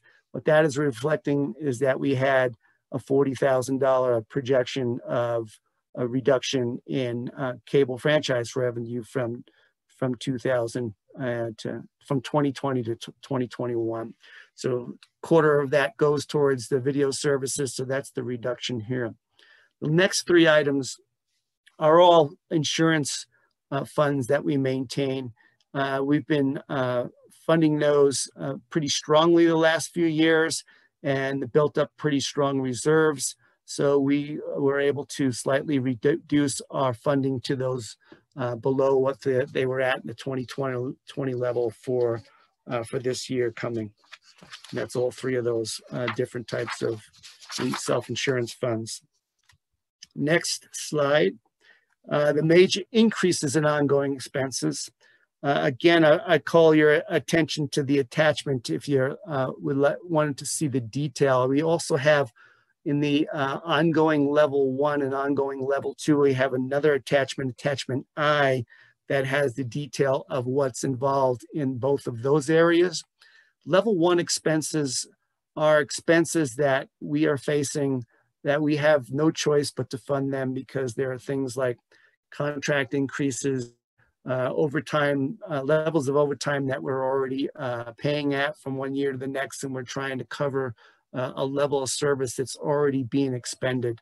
The largest of these, though, actually more than half of this, I believe, is going towards our contract with Platte River Power Authority for operations of our customer information system for utility billing. Next year, the Fort Collins is going to be moving off of the arrangement that we've had where Platte River has been administering that for both cities for 20 years or more, and they're going on their own new CIS on their own next year. So we are actually bearing the brunt of the full cost of the Platte River service. It dropped because of the fact that Fort Collins is leaving, but since we're paying 100% of it, it's a net increase to the city. So that's about $250,000 from the general fund. That's all offset by administrative transfer fees, since those are billing for services that are outside the general fund. The ongoing level 2 expenses of $142,000 are expenses that we consider to be increased levels of service. And again, you can see those on attachment I. The GURP, I talked last week about the General Employees Retirement Plan having to increase the city's contributions from 8 to 8.4%. This is this general fund's share of that increase at $99,000. The public safety step increases, we talked about those last week. This is again the general fund share of that, most of it within the general fund, but the public safety fund also incurs some of this as well. A different amount though. Other pay and related benefits of $148,000. Again, those are detailed on attachment I, but they do include some increases in things like bilingual pay, as well as increase in exceptional pay and some job audits on some positions. And then finally, we have increased human service agency funding, which you'll be hearing about in a few more minutes from Karen Roney, $107,000 in that area. Next slide, please. All right, so now I'm going to talk about the general fund reserves. And so the general fund has or the city has a financial policy that the general fund is going to maintain a reserve. And it's a reserve that has 3 different reserve type of targets. First target is that we require to have the statutorily required TABOR reserve, which is defined in a state statute under Tabor as 3% of fiscal year spending. So that is the first level, first tier. Second tier is an 8% emergency reserve for 8% of general fund operating expenditures. And third is a stabilization reserve from 3 to 8%, again, of general fund operating expenditures. So a little over 10 years ago, we had a reserve policy of about 6%, period. And the Tabor Reserve was a portion of that 6%. And as the Tabor Reserve was growing, it wasn't as high as 5.59 as it is now. But as it was growing, we realized that that reserve policy wasn't sufficient. And that's when we actually did move to 8% for a few years. And then we decided from there that we needed to expand to this larger policy. We've been striving to meet the limits of this policy over the last 10 years and only really over the last 2 budgets or so, 2 to 3 budgets, that we have actually been able to begin to fund the stabilization reserve. So based on today's 2020 policy limits, again, based on 2020's budget, the reserves are 4.85 million for Tabor, 6.9 for the 8% emergency reserve. And then the stabilization reserve is anywhere from 2.6 million to 6.9 million. So that and combined is 14.4 million to 18.7 million of a reserve. So with this 2020 budget currently, below this here, we're showing you what we do have funded.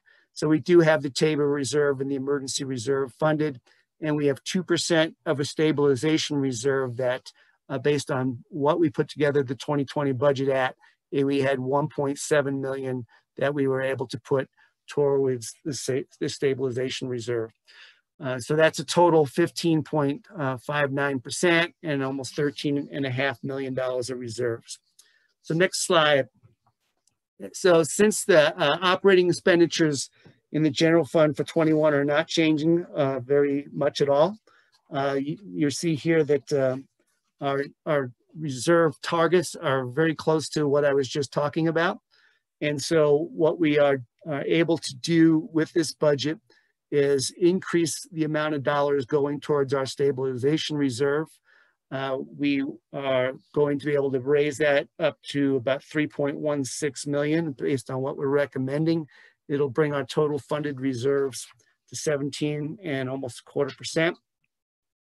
And this time close to $15 million of a total reserve for the general fund. So next slide. So what we do have basically from result mostly of 2019 operations, what we bring into this budget process that we have available for one-time uses is about a little less than $2.5 million here. One-time expenses, which we will be covering with you next week, we're recommending just a little over $1 million of those.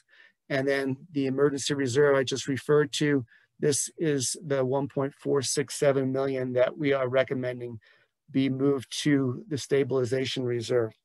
I will talk about the 2020 budget adjustments in a few minutes, but as you know or recall, we did talk about that stabilization reserve of 1.7 million and utilizing that as a fallback in 2020's budget adjustments. And we are projecting hopefully that we won't have to do that. And so the numbers I just quoted to you for the total reserve are inclusive of that 1.7 million, and then adding this 1.46 million on top of it. So assuming that our projections do play out for the rest of this year, then hopefully that will be where these reserve amounts remain at. So I'm going to move into the public safety fund. So the public safety budget, the 2021 revenues include 12.9 million of sales and use tax, $842,000 of grants and other intergovernmental revenues, and then a projected $40,000 from firing range operations. The public safety sales tax was first put in place in 2006 at 0.325%. It was increased in November of 17, effective in 18 to 0.58%. Next slide. So the proposed expenditures of $14.5 million include just below 100 FTE being funded through the Public Safety Fund. More than half of those 53 FTE are in police, 17 in fire, you see 13 in communications, and then smaller amounts in support services, community health and resilience, one from the city attorney's office. We have 2 from children, youth, and families, and a portion of a FTE for graffiti removal. Next slide. So the budget for 21 is recommending that $715,000 in change for one-time expenses in police and fire. And then the firing range operations expense, $473,000, is offset 20% by projected user fees from other governments and the public. Next slide. So we did put in your packet as well an attachment J, which is a pro forma for the Public Safety Fund looking ahead. Again, this fund is pretty much funded mostly by sales and use tax and that dedicated 0.58% tax. 81.2% of the Public Safety Fund is salary and benefits in this proposed budget for 21. We do have very conservative estimates in the pro forma. We put them together in July. Our revenue estimates for sales and use tax beyond 2021 included 1% estimates for the first 2 years after 21, 2% for the next 2 years after that, and then 3 beyond that. Again, like I said, very conservative. We know that, well, hopefully conservative, but we build this, we show you this pro forma, realizing that it hopefully our sales tax does better than that. We are showing you what could happen if those revenues were to be coming in as low as what we're projecting here. What we do have in our projections on the expenditure side there is a much different story. We do realize this in 2021's budget, there's only step increases budgeted for public safety employees.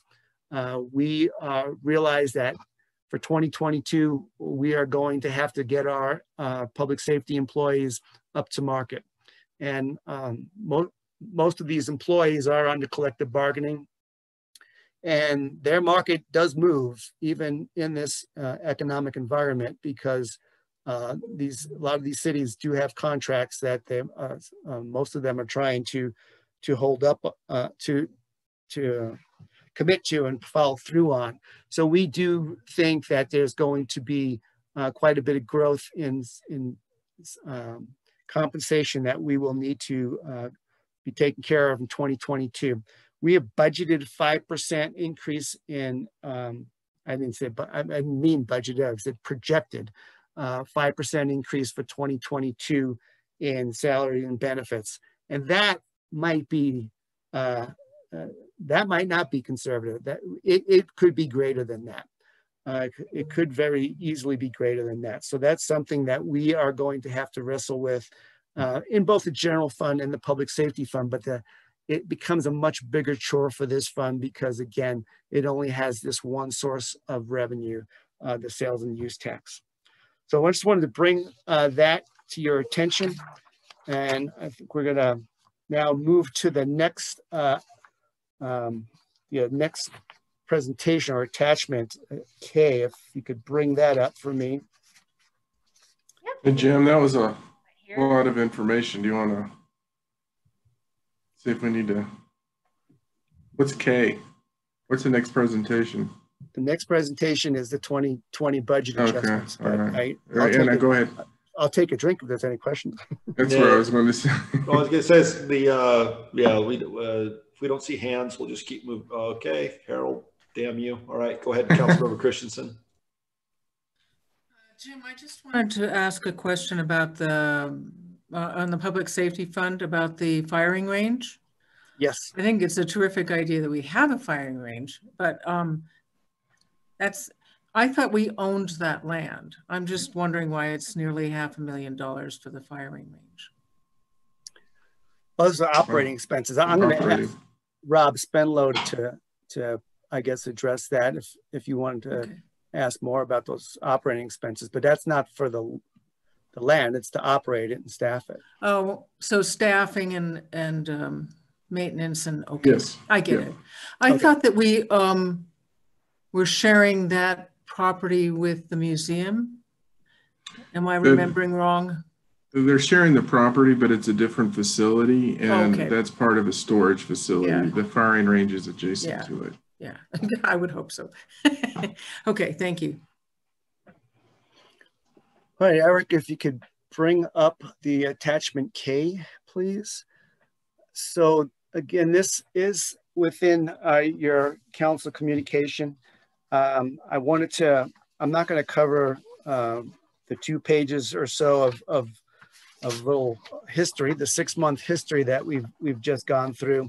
I did want to, I kind of wanted to put it back together for you all so that you had it in front of you so you could check that out and see we've come a long way, I guess, in the last 6 months. We did, begin with a $14 million shortfall estimate in March, went up to 15.3 in April, went up to $18 million in May. And then as things started to change, we actually did not make any estimates or projections in June, but in July, we did adjust downward from there. And it was down to an impact of 11.33 million. Citywide is what we were projecting at that point in time. So what we did is at that point in July is we had to make some decisions through the month of July and into early August about what we were going to budget our sales tax at for 2021.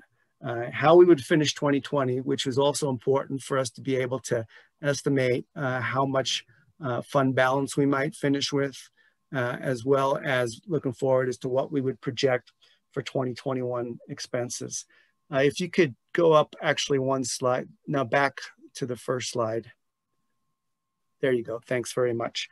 So what we gave you throughout each of the presentations, and I think in April, May, and July was a worksheet like this that identified what we projected our shortfalls were and what we were identifying as either an equity or a savings solution to offset those shortfalls. So you'll see as you look to the right that there's a July estimated shortfall column. All that information has been was brought to you in July, and then what I've added to it for tonight is really an August estimated shortfall, kind of really after we became aware of what our sales tax was for June, how we adjusted those, and then looking into what we were thinking what the impact would be. So you can see on the left side all of the equity solutions and savings solutions. We had a total of 3.5 million of those that we were identifying from savings and 6.9 million from equity, fund balance and things that we were transferring from other funds. That included stabilization reserve I referred to, OPEB equity, and I think you're all familiar with that since I've brought that up a few times this year, but that was a very key item and one that we have relied on. And then the first and main transit station that was funded, being paid out of from the public improvement fund, but it was being funded via the fund balance and the general fund. In fact, pretty much that was what we were doing with that property tax and those one-time revenues in the 2020 budget, was using them towards First and Main Transit Station. So what I'm showing you here is that I've made adjustments to what our expectations are now beginning here in August, and what we might actually use. So what is shown in gold is, again, what we're still relying on to offset the shortfall. You see in the general fund, I still have an estimated $5.5 million shortfall. About 1.2 million of that, I believe, is from the general fund. The rest of that is from other revenues.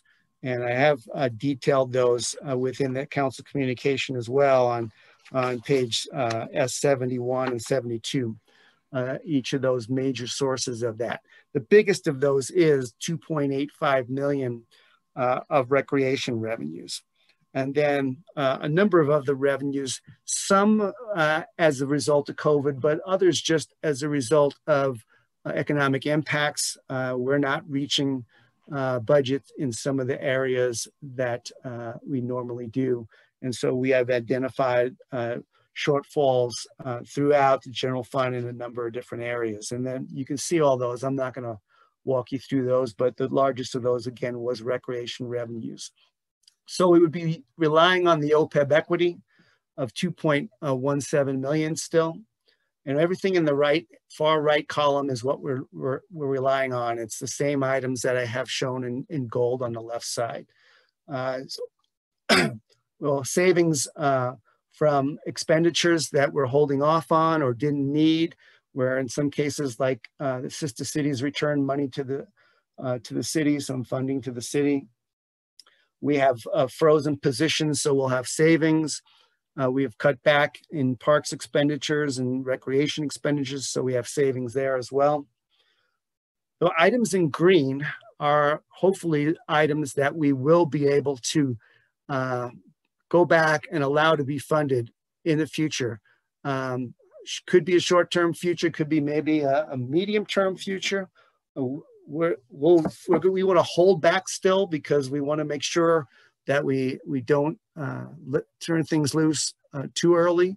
If things continue as we project with the sales tax and other revenues, we would not need to rely on these monies.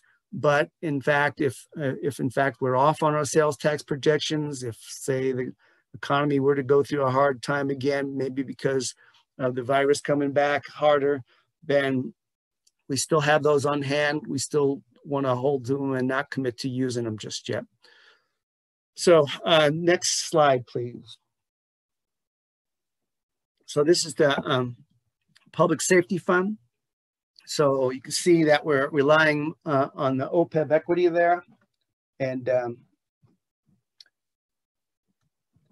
we also are relying on freezing positions and some fleet savings. So if all goes well, we can maintain the emergency reserve, which is important because of everything I just told you about that fund, as well as maintaining some additional fund balance there. And also possibly there's money here for a budget item for a comm center expansion, which actually we're hoping is actually part of the 21 budget as well. So in a sense, this will build up the fund balance back there, which is again going to be needed for this fund. Next slide is the Public Improvement Fund. At this point, we are got all these identified savings that are here of 793,000 are still going to be at this point still considered to be savings or deferrals. Some of the deferred project, the savings, they don't need that money back. The deferred projects, those projects, most of them we have built them into the 21 budget. So these dollars are available to, again, hold off on any shortfalls there. And if they're not needed, they'll help us in the next budget cycle. Next slide is the Streets Fund. And again, similar situation here. We do have both savings from CIP projects as well as projects that are deferred that will for now remain deferred. And if these projects are not needed, they'll be reassigned in the CIP, or else these projects will just be resumed at a point down the road when we feel comfortable that they can go forward and when they can actually fit in the work. Next is the Open Space Fund. Similar situation there where we have been able to use the equity solutions and some of the saving solutions. And so we will be able to return some money into that fund as well. And that is all we showed here. There is a number of small funds that we brought to you in July, which I just didn't include in the presentation here because they haven't changed in scope. They still have the same amount of projected shortfall. The one that I will mention though is the golf fund, because we did have that go from $100,000 to a $400,000 shortfall. And the golf fund has had a heck of a summer and is right back up on its feet and is no longer having a shortfall. They're outperforming last year and doing just fine. So they're no longer on this warning list here. So that is it on that presentation. I could take any questions you had on anything I just went over. Otherwise, I'm going to turn it over to Karen. All right, Dr. Waters. Thanks, Mayor Bagley. Jim, as you went through this last set of slides, your language was a little bit, I just want to make certain I was understanding, was it just a little bit different? It sounded like when you talked about the Public Improvement Fund. I don't know if you meant that you were going to treat those projects differently. Or just everything that's in the gold are potentially going to show up in 2021 as an additional appropriation based on how year 2020 closes out? I'm gonna ask Teresa to jump in, but Teresa, are all 4 of those projects re-budgeted already in 2021's proposed budget? Can we put the list back up there, please? Yeah, she's putting it back up. I get that there's a mix of things. I mean, some of it you just don't know. Some of them you're going to be able to carry over. Some of them you're not. It just sounded like the public improvement set was maybe a little bit different, and that's one of the things I wanted to clarify. I believe that each of the major ones were rebudgeted in 2021, and so we won't need this money for those projects because they're being funded through monies that are available in 2021. Right. So those are a little bit different. Yeah. Yeah. Just one other question. Yeah. On the first slide, the under service level reductions, and that was the $1.5 million savings from hiring freezes. Right. Those were positions I know that people vacated during the year. There were some of those positions that we budgeted during the year or budgeted last year for this year, and we've held off on because we've heard a lot about the environmental planner and volunteer coordinator in recent meetings, and we talked a lot about that last year. I assume those positions would be among that $1.5 million. They are within that number, and this is the number that we identified 3 or 4 months ago. Realizing that this is still a selective hiring freeze, the city manager does have the ability to authorize some to be filled. And if and when they get filled, it'll impact this number. You know what I didn't say, I don't even know if you noticed, is the last item here is 0.5% ATB, which is across the board savings. So we do make an estimate every annual budget process of, hey, city's probably not going to spend all its money in its general fund budget. And some of it's going to come from vacancy savings that maybe in a normal year, it's going to be any vacancy savings. It's going to be us managing our budgets tighter in the operating end of things.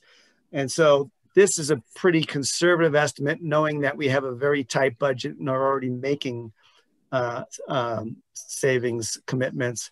But I did add that 0.5%, which is $458,000 to my projections, because there is always more savings than what we just identify. And I tried to identify that as well. So where I'm going with that is any type of, if the city manager does authorize any of those positions to be filled earlier than the end of the year, it could potentially be offset by other savings elsewhere anyhow. So it's really to be determined between now and the end of the year as you get more information as this closes out. Can I have, I said that was my last question. I have one more. Jim, as you showed us the property tax, estimated property tax revenues, what should we know about the estimated effects of the ballot in November in either de-Gallagherizing or not, and what the effects would be here in Boulder County generally, in Longmont in particular, if that ballot measure passes? So Mayor Bagley, Councilmember Waters, we do plan to have that topic in, I believe, 2 weeks from tonight. So I could devote a little bit more time to it. I'll just throw out a number that I do have a projection based on what the estimate is that the reduction for the ratio will be in residential. The city of Longmont impact is, I calculate, as $2.1 million. If it passes. Or if it doesn't pass. If it doesn't pass, that would be $2.1 million less dollars of property tax. Now, at the same time, there's going to be growth potentially anyhow, so some of that could be offset, but it does have that a potential impact. All right. And well, I look forward to the deeper presentation on that, but I appreciate the answer now. Thanks. Okay. Karen.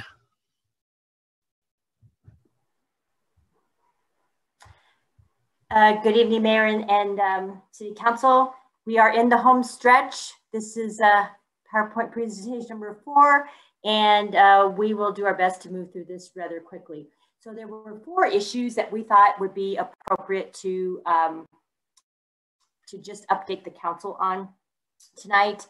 And the first one is really their early childhood education effort. So we've had to pivot a bit for what we had planned in 2020. And we want to talk a little bit about that and plans for 2021. And Christina Sims is going to lead that effort. Also, the second speaker will be Eliberto Mendoza, and he's going to talk about the Human Services Needs Assessment that we conducted in 2020 that will impact and influence how we spend the funds available for Human Service Agency grants in 2021. Kathy Fedler then will talk a little bit about the expenses associated with administering the Affordable Housing Fund, and we'll be asking for some council input and direction around covering those expenses in the future. And then we thought you might want to know what the heck has happened with the library feasibility study. So Nancy Kerr is going to give you an update about that. So at this point, I'm going to turn it over to Christina Sims to talk about early childhood education. Christina? Okay. Good evening, Mayor Bagley, members of council. We can go ahead and move to the next slide and talk about early childhood education. So in 2020, as Karen said, we needed to pivot a bit. We had in 2019 worked with community partners and stakeholders to identify funding focus areas, which included training and capacity development. We had $50,000 in ongoing, $150,000 in one time, and $50,000 in one time from special marijuana tax funds to really address those 2 areas. And then COVID hit. So we conducted an early childhood business needs assessment and really found that there were some critical needs in providing personal protective equipment and looking at loss of revenue in childcare providers, businesses due to the pandemic. So have looked at how we can use some of these funds to provide some assistance in those areas. So we plan on using those 2020 funds to subsidize not only the PPE, but childcare for parents who are now returning to work and unable to afford that care. Okay, next slide, please. In 2021, the proposed areas for early childhood amounts, we want to continue to work with our community partners and stakeholders to still use the funds in the best way and be able to continue to pivot if necessary, anticipate the needs and continue to monitor the demand for subsidizing the slots, PPE needs, and other areas as they arise. We want to also pursue the initial 2020 plan as we're able to stabilize the other needs. We know that that capacity development and training is still necessary. We need to continue to figure out how we're going to meet that need for childcare. We know that that's a key to economic development and getting everything back on track. We need to have childcare for our parents to go back to work. So the proposed amounts for 2021, 150,000. So 50,000 ongoing, 50,000 proposed one time, and then 50,000 proposed second year of that one-time funding in the special marijuana tax, and that's still to be determined. So that's what we have.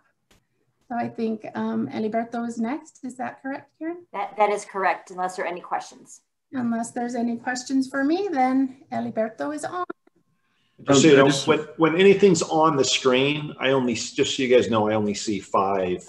So if you see 5 people, so and it's always Dr. Waters. So you'll need to, so if you want to go to questions, if you want to say, well, what about questions? I can't see you. So you need to take the slide off the screen so I can see everybody in the room.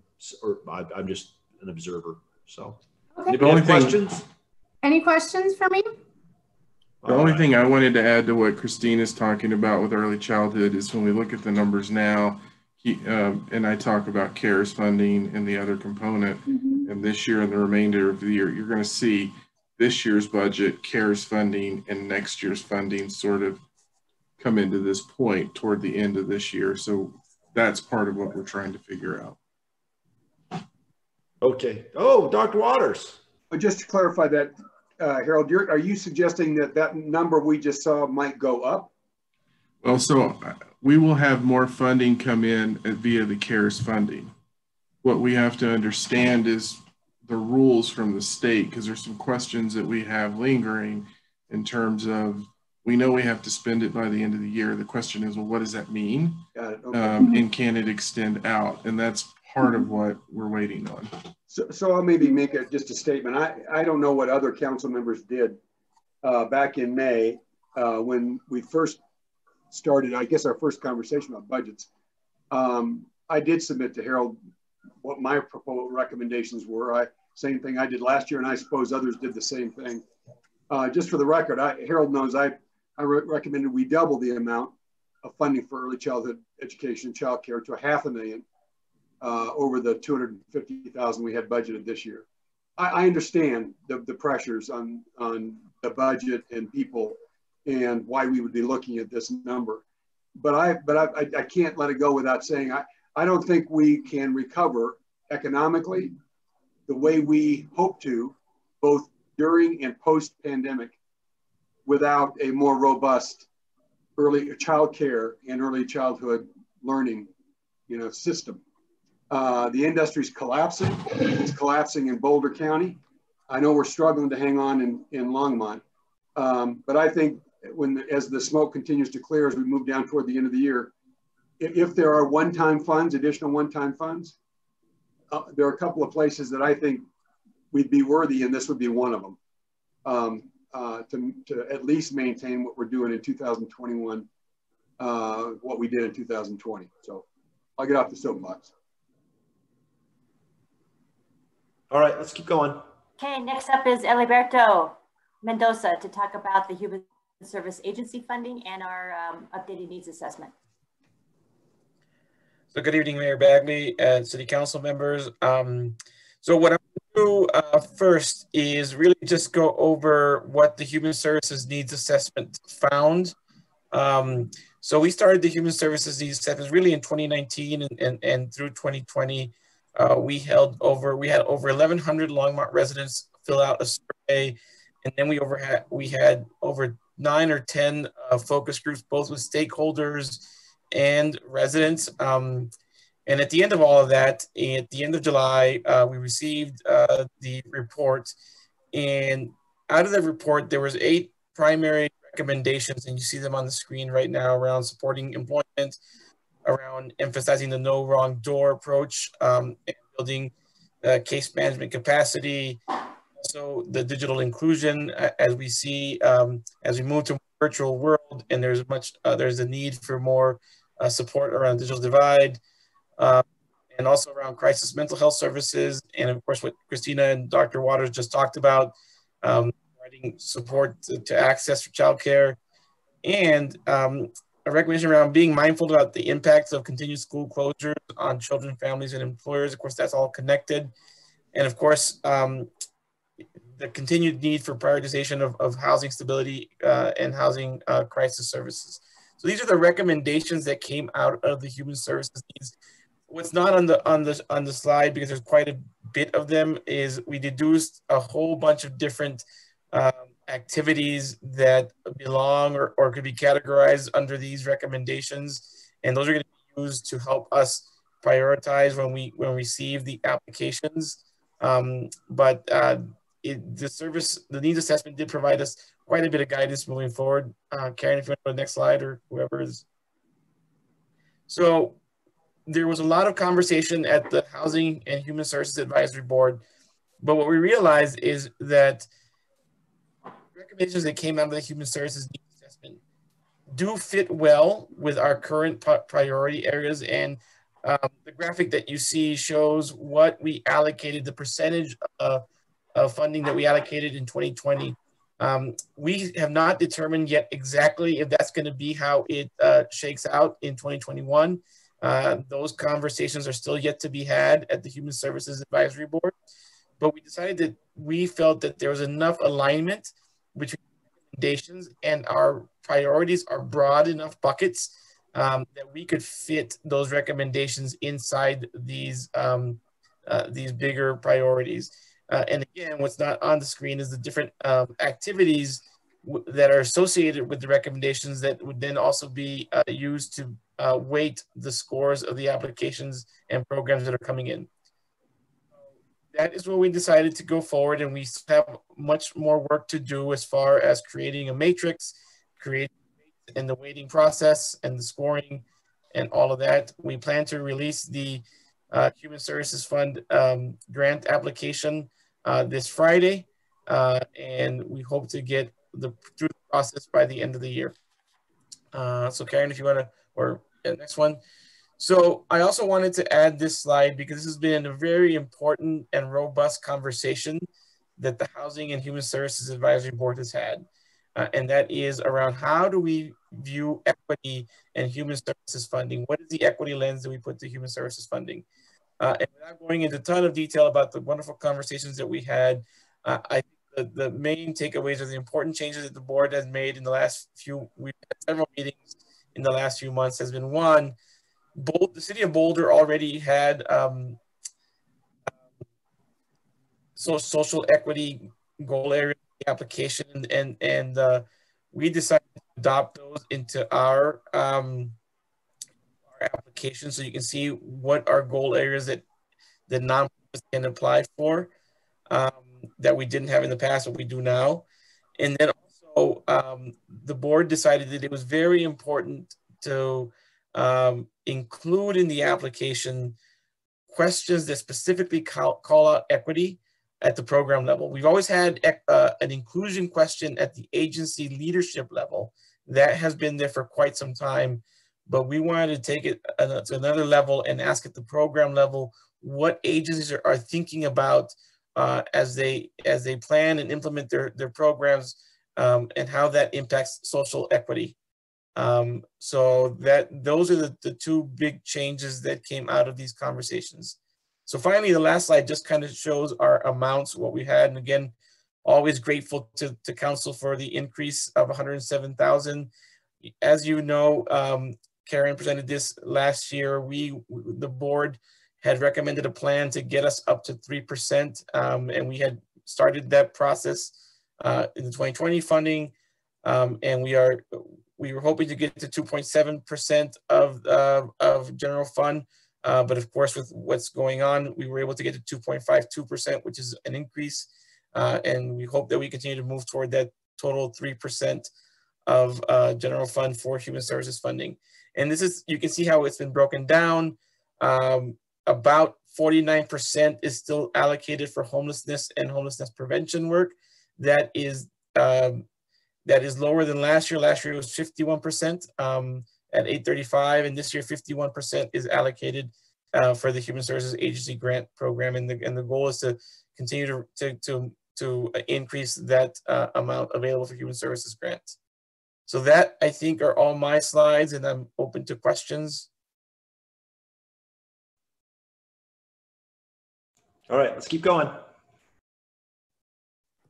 So next up is Kathy Fedler. Good evening, Mayor and Council. Kathy Fedler, Housing Community Investment Division Manager. So next slide, please. Yes. For the Affordable Housing Fund, what we're looking at for 2020, and I'm going to go through 2020 and then into 2021, is the fact that our budgets keep changing from year to year, depending on what we're working on and what kind of grant funding that we have and what's going on. So we had the administrative fund transfer of, I think it was I forget what the total amount was. It was reduced, I think it was 250,000, reduced in 2019 to 106,543. This is at the time going into 2021 that our staff time started to reduce for the disaster recovery grant funding, and the time that we were spending in staffing increased with the new inclusionary housing program. So in 2021, it was just getting started and going. We also had a loss in home admin funding to support regional efforts that have been going on around the regional affordable housing partnership. And we were able to use incremental development revenue to cover the inclusionary housing specialist position. So what has happened in 2020 is, with the decrease in the administrative fund transfer, we have $100,794 in a gap to cover all of staffing costs. And so what we are asking for tonight is some direction on whether or not we can use up to that $100,794, or about 10% of the affordable housing funds that would otherwise be used to support affordable housing projects, to cover that administrative cost gap for this year. In 2021, we are facing somewhat the same thing. It's a little bit different in the fact that we did get additional funding as being recommended in the 2021 budget to bring us back up to 206,543. As you can see, CDBG admin costs are estimated to go down a little bit, and the DR admin costs are estimated to go down quite a bit as we get to final closeout of that grant program in 2021. Staff size, as I said, is estimated to be reduced significantly in the DR budget and CDBG, with increased time again spent on the inclusionary housing program and the other housing, affordable housing programs we have going on. In 2021 budget, the incremental development revenue stream is still covering the inclusionary housing specialist position, or these costs would be about $89,000 higher. And we do not have any cost estimated in the budget to cover additional work that we might be spending on Longmont Housing Authority. So this is just our regular budget here.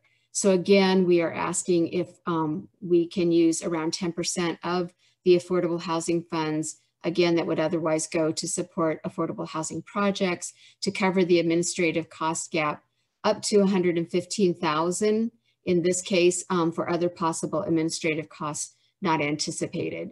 One thing that might happen is we might have some additional funding come back into the DR program that may or may not include administrative funding to take that through. So we might have to cover a little bit of that, but there might be some other few things that are that need to be covered. I just want to also add that my division is a little different in budgeting, in that we do our best effort to budget where our costs are going to be and how we're going to spend our time, but then we have to code exactly how we do end up spending our time so that the right accounts get charged. And so the actuals can look quite different than the budgets, which I know causes Teresa all kinds of headaches in trying to get things reconciled and planned for the next year. So it is kind of a moving target sometimes. And it seems like we've had a gap for a while, but it's really trying to get to the best budgeting place that we can. So I will be happy to answer any questions, but at least on the 2020 question, it would be really nice to be able to get some direction from council if possible on whether or not we can use those funds. Otherwise, we're gonna have to figure something else out for 2020. Councilmember Peck. Thank you, Mayor Bagley. Kathy, I just want to clarify something. The dollars that you want to use from the Affordable Housing Fund, they are not going to the, because we were talking about some of the funds from LHA to cover staff and extra work that staff is doing for LHA. This is a different fund. Is that, am I correct in that? That's correct. Yes. So it wouldn't go to, okay, you answered it. They're two different funds, two different, one's affordable housing, one's LHA. Okay, correct. I got it. Yeah, if I can, those costs separately. Okay. Yeah, if I can help. So I think when we started working on affordable housing, one of the things that council asked, the previous council set the goal to set $1 million, put $1 million annually in affordable housing. And so that's what we did over a few years. And so that, in addition to the funds that come in now through the inclusionary housing process, is what goes into account for that affordable housing fund. That's the fund that they're talking about. So with that, I would move that we use those affordable housing funds to cover the cost overruns in whatever account Kathy's talking about, to fund the service that they need. I move that we do that. That's been seconded by she's moving her mouth. Councilmember Christensen seconded it. Harold, is that what you're suggesting we do then?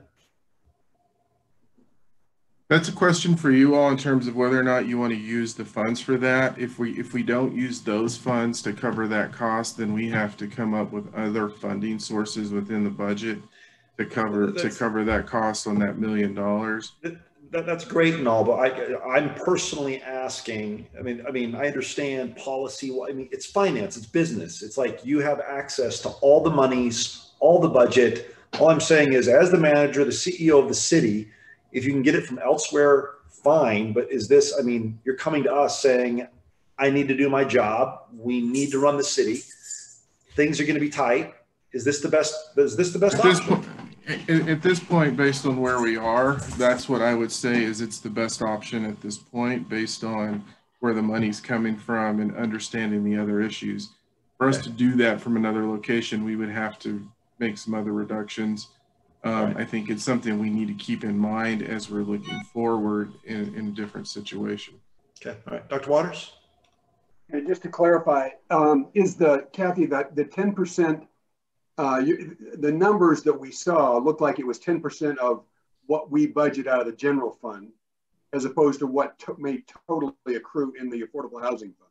Or is it 10% of whatever we accrue in the affordable housing fund? So I was estimating to be on the safe side, 10% of what is put in any one year From the into general the fund, affordable or housing fund. what From also the general is, you know, like, fund, the marijuana tax, and the inclusionary housing, we probably will not need that much. I mean, there's a finite number that we would need as well. But the 10% was kind of estimated. Actually, 10% is about, 100,000 is about 10% of the million. well, that's kind of where I was thinking. Yeah, but that fund, I mean, there is additional funding that's going into that that account. So we saw earlier from Jim the 756 housing units, right, or permits anticipated in 2021. I think that was the number we saw. If we'll either get affordable houses or people will get payment in lieu, right? And for every payment in lieu dollar that goes in the affordable housing fund, that would grow. So I would just, let's hope that we're going to see way more than $1 million.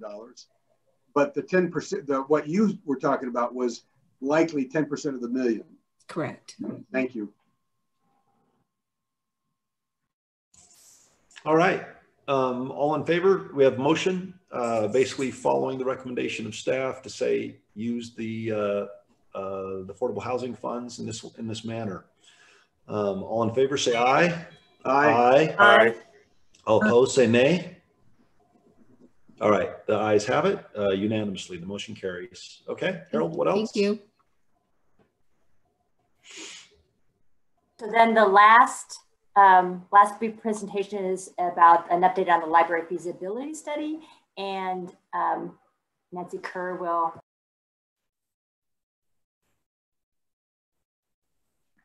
Okay, I hope you can hear me. Good evening, Mayor Bagley and members of the City Council.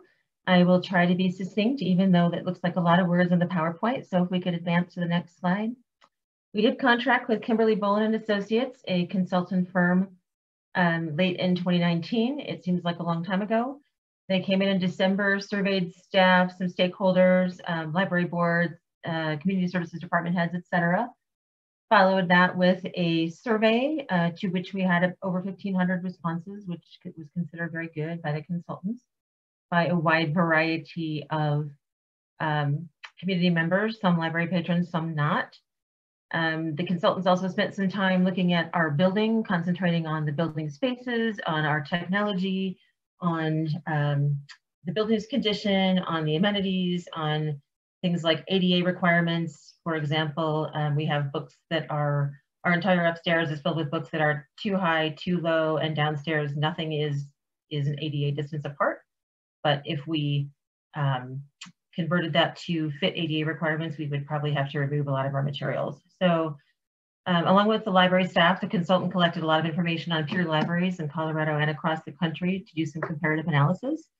We were deep into that, met with the consultants. Several of us went to the American Library Association conference in Nashville in March, met with the consultants, talked about next steps, and then COVID happened. So the next step was to have been a kind of a sub-consultant that was going to be doing some financial modeling of some of the proposed directions that the library might go in the future, and we did delay that due to COVID-19.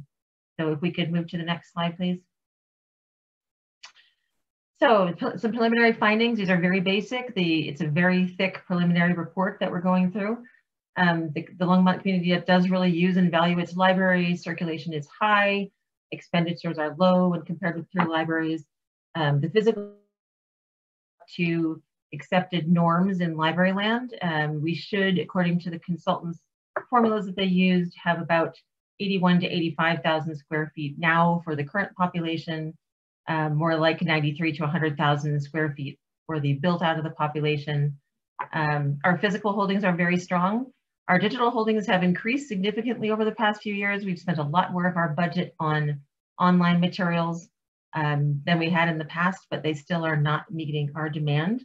Our program attendance at least was robust pre-COVID, but all of our programs are funded by the Friends of the Library rather than through the city's budget. And at the moment, the Friends are not making any money because they're not having book sales. So areas seen as needing the most improvement in their surveys were parking, state-of-the-art technology, accessibility, adequacy of collections for a growing community, and public meeting and study spaces. Once again, not used at the moment, but always in demand when we're open. So just some community input. These were some things that we heard over and over, that even when digital resources are increased, that a robust print collection is really important to our patrons for us to keep that emphasis on still having books. Adult programs are of good quality, but there's a lack of awareness there. Children's programs, people want more and more and more. STEAM, maker, and educational programs, and programs for older teens. We tend to skew our teen programs younger into that tween age. Lots of people wanted a coffee shop. That wasn't necessarily the highest on our priority list, but patrons wanted coffee with their books. Dedicated programming spaces with more meeting rooms of varying sizes were very high on the list of amenities. We have only 2 study rooms so far, and they're not at all tech equipped. Lots of patrons wanted us to open earlier, open at 9 o'clock rather than 10, and open Sundays all year rather than just the winter time.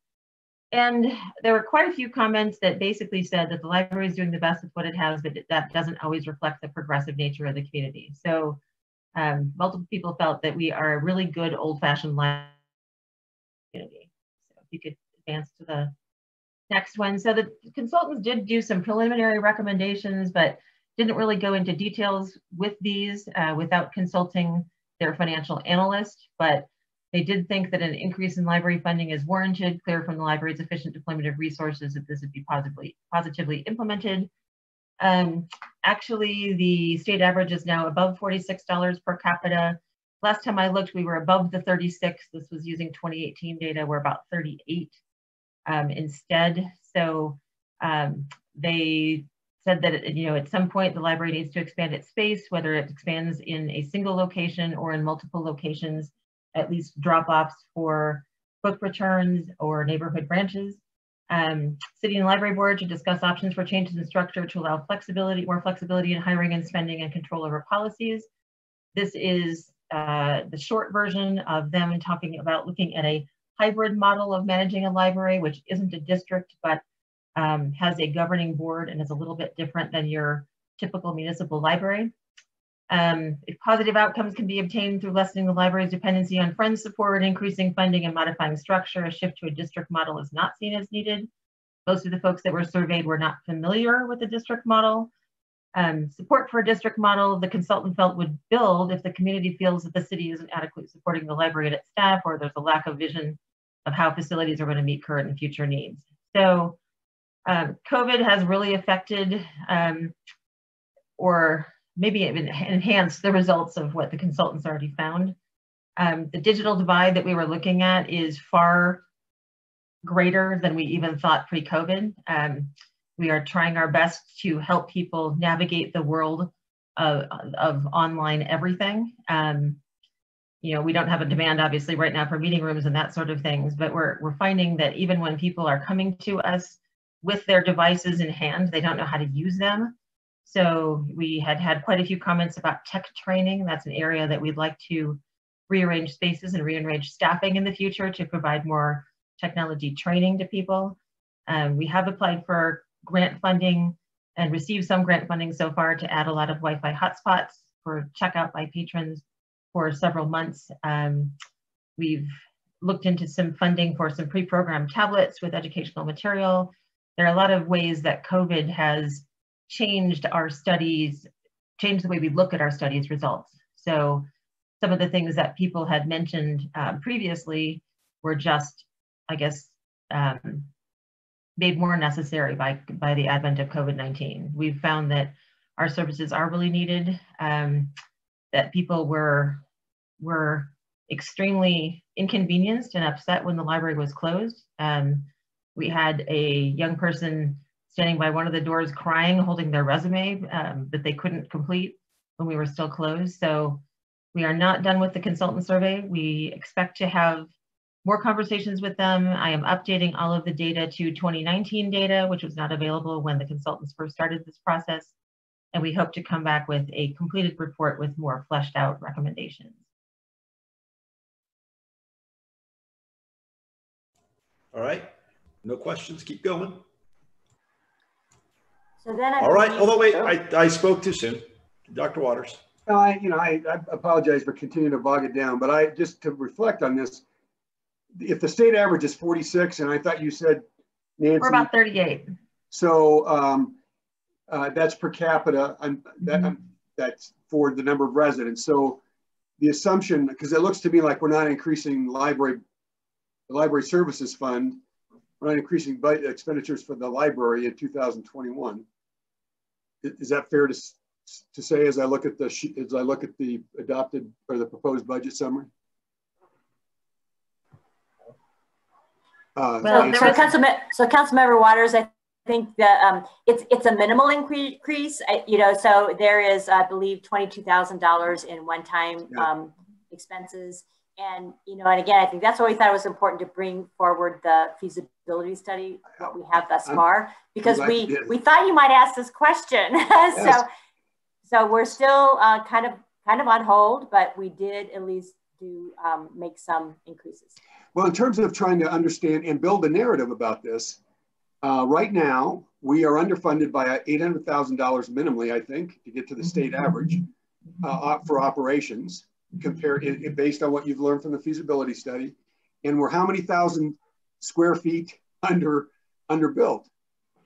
So whether there's ever a proposal to do a library district or the idea emerges out of this for a dedicated sales tax, whatever the revenue source, we're not going to squeeze it out of diminishing the resources in this budget, or probably on an incremental growth basis in any budget in the foreseeable future. So we've got to build an understanding of how important this is for the community, and give the community at some point in time a chance to say, we're willing to make that investment in a 21st century library and library system in Longmont.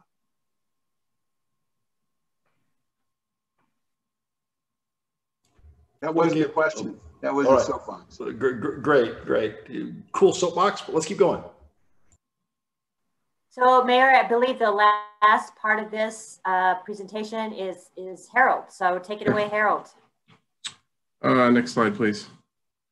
So I think one of the things that we've talked about recently, social equity and equity in this budgeting process. And I think one of the things that I would say is, as we were looking at this was a hard budget to really move through in terms of what we were looking at in this arena, obviously, because of everything we've just talked about. But I wanted to highlight some things that we have been doing.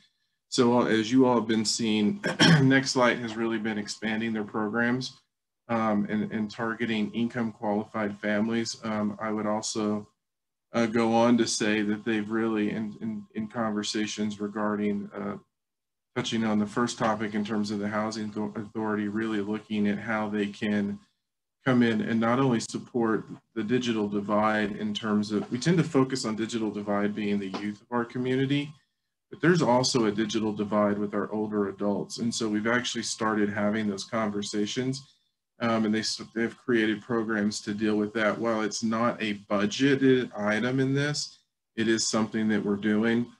While we had limited funds, you can see that one of the requests that came in when we were looking at it is really expanding the meal program. The community, the Children, Youth, and Family Services also have been really good about leveraging this fund, and they have received another grant, which means we'll actually be able to feed the youth in our community until December. Is that correct, Karen? Yep. One of the things also, we've kind of talked about it in the library, when we were really seeing what the impact was in terms of how people were trying to cope with the world of either online school or a hybrid version of school, we were definitely seeing increasing demand for digital and augmentation of digital and print resources, and primarily digital. So we did put 22,000 of one time. You can see what we're doing on the language line. For those of you that don't know this, we have a compensation component in terms of bilingual pay. And so we have tier 1, tier 2, and tier 3. Tier 3 is someone that is really the highest level in terms of interpretation. They can read, write, and tier 1's an entry level. But often cases, even within that program, we don't have time. So the $10,000 is really giving us the ability to use the language line, where if we don't have someone available, we can call this number and they can provide that service. I think it's also really important that as we see the diversity of our community grow, we have seen occasion recently that Karen and I and Michelle have had to deal with as someone that speaks Russian. And so that service also will help us in that arena. You can see the increase in the human service needs category. Also the ongoing funding for affordable housing and CDBG admin costs that was discussed, the 50,000 in early childhood. And then, you know, when you see the 268 park infrastructure, one of the things in funding this is, and I'll say in other communities that I've worked in, it's not as based on what you see in the investment, you know, it's consistent, but we really want to focus on areas that we haven't been able to serve. And so we really thought that or that areas that were built and are older that need to be replaced. And so that's something that I'm going to be working with David Bell and his group on, and really focusing on that piece as we look at it. There's not a lot here, but I wanted you all to know that we are trying to watch this. You're actually going to see me tying in a lot to some of these other dollars that are coming into play via the CV and the CARES funding. That's where you're going to see a lot of work. And so for many of the things you've talked about, I'm hoping that next Tuesday you'll get a lot of your questions answered, because in many of the arenas, we're hoping that we can utilize that funding once we get all of that put together and really augment all of those places. In terms of the next slide. Next slide, please. Oh, I thought there was a next slide. So what we did hear from council on this that I did want to talk about is as we get through this budget, we were really hoping to put more attention to some of the things. We're a little late going into this process, but really focus in terms of our priority-based budgeting process, in terms of how we do put this in as part of that criteria as we look at the next budget. And so I wanted to let you know that is still at the top of our list as we look at preparing the 2022 budget next year and incorporating that within our priority-based budgeting process. That's it. You can. All right, great. So that's it for the presentation for tonight, Harold, the budget? That's it.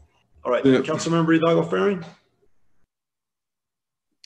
Yeah, I have a question on, well, and it also goes back to the early childhood, the 50,000 for, you know, the early childhood and daycare.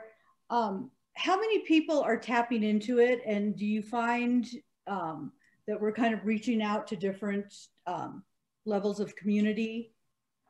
So we haven't really started that yet. We're getting prepped in order to do it. So what I can tell you in terms of the work that we've done thus far has really been, I know you've heard us talk about the COVID world and the PPE needs that we were seeing and trying to facilitate that. But in terms of this next program and what we're hoping to do, we will show you what we're aiming to put into those, and then really building a program to very quickly and very aggressively market throughout the community in terms of what we can do with those dollars. Because once again, we have to have it spent by the end of the year. And there's some questions about, can we spend it now and it extend into next year? Because the reality of many of the things that we're looking at using CARES funding for and CV funding is that the impact that people are facing, we know is going to extend into next year, or at least until vaccine and other changes take place. And so we're trying to figure out how to bridge that gap. So to the points that many of you have brought up, We're hoping to have all of those answers next Tuesday, but there's not a lot of guidance, and so we're having to ask a lot of questions. Okay. So, okay, thanks. Okay. Thank you, Councilmember Hidalgo-Faring. All right, then let's move on to mayor and council comments. Anybody? All right, then let's go on to Harold. Any comments? Comments, Mayor, Council. All right, City Attorney? No comments, Mayor. All right, glad to see you're still with us, Eugene. All right, do we have a motion to adjourn? So moved. I'll second that. All in favor, say aye. Aye. All right, opposed, say nay. All right, the motion carries unanimously. All right, thanks, guys. Bye.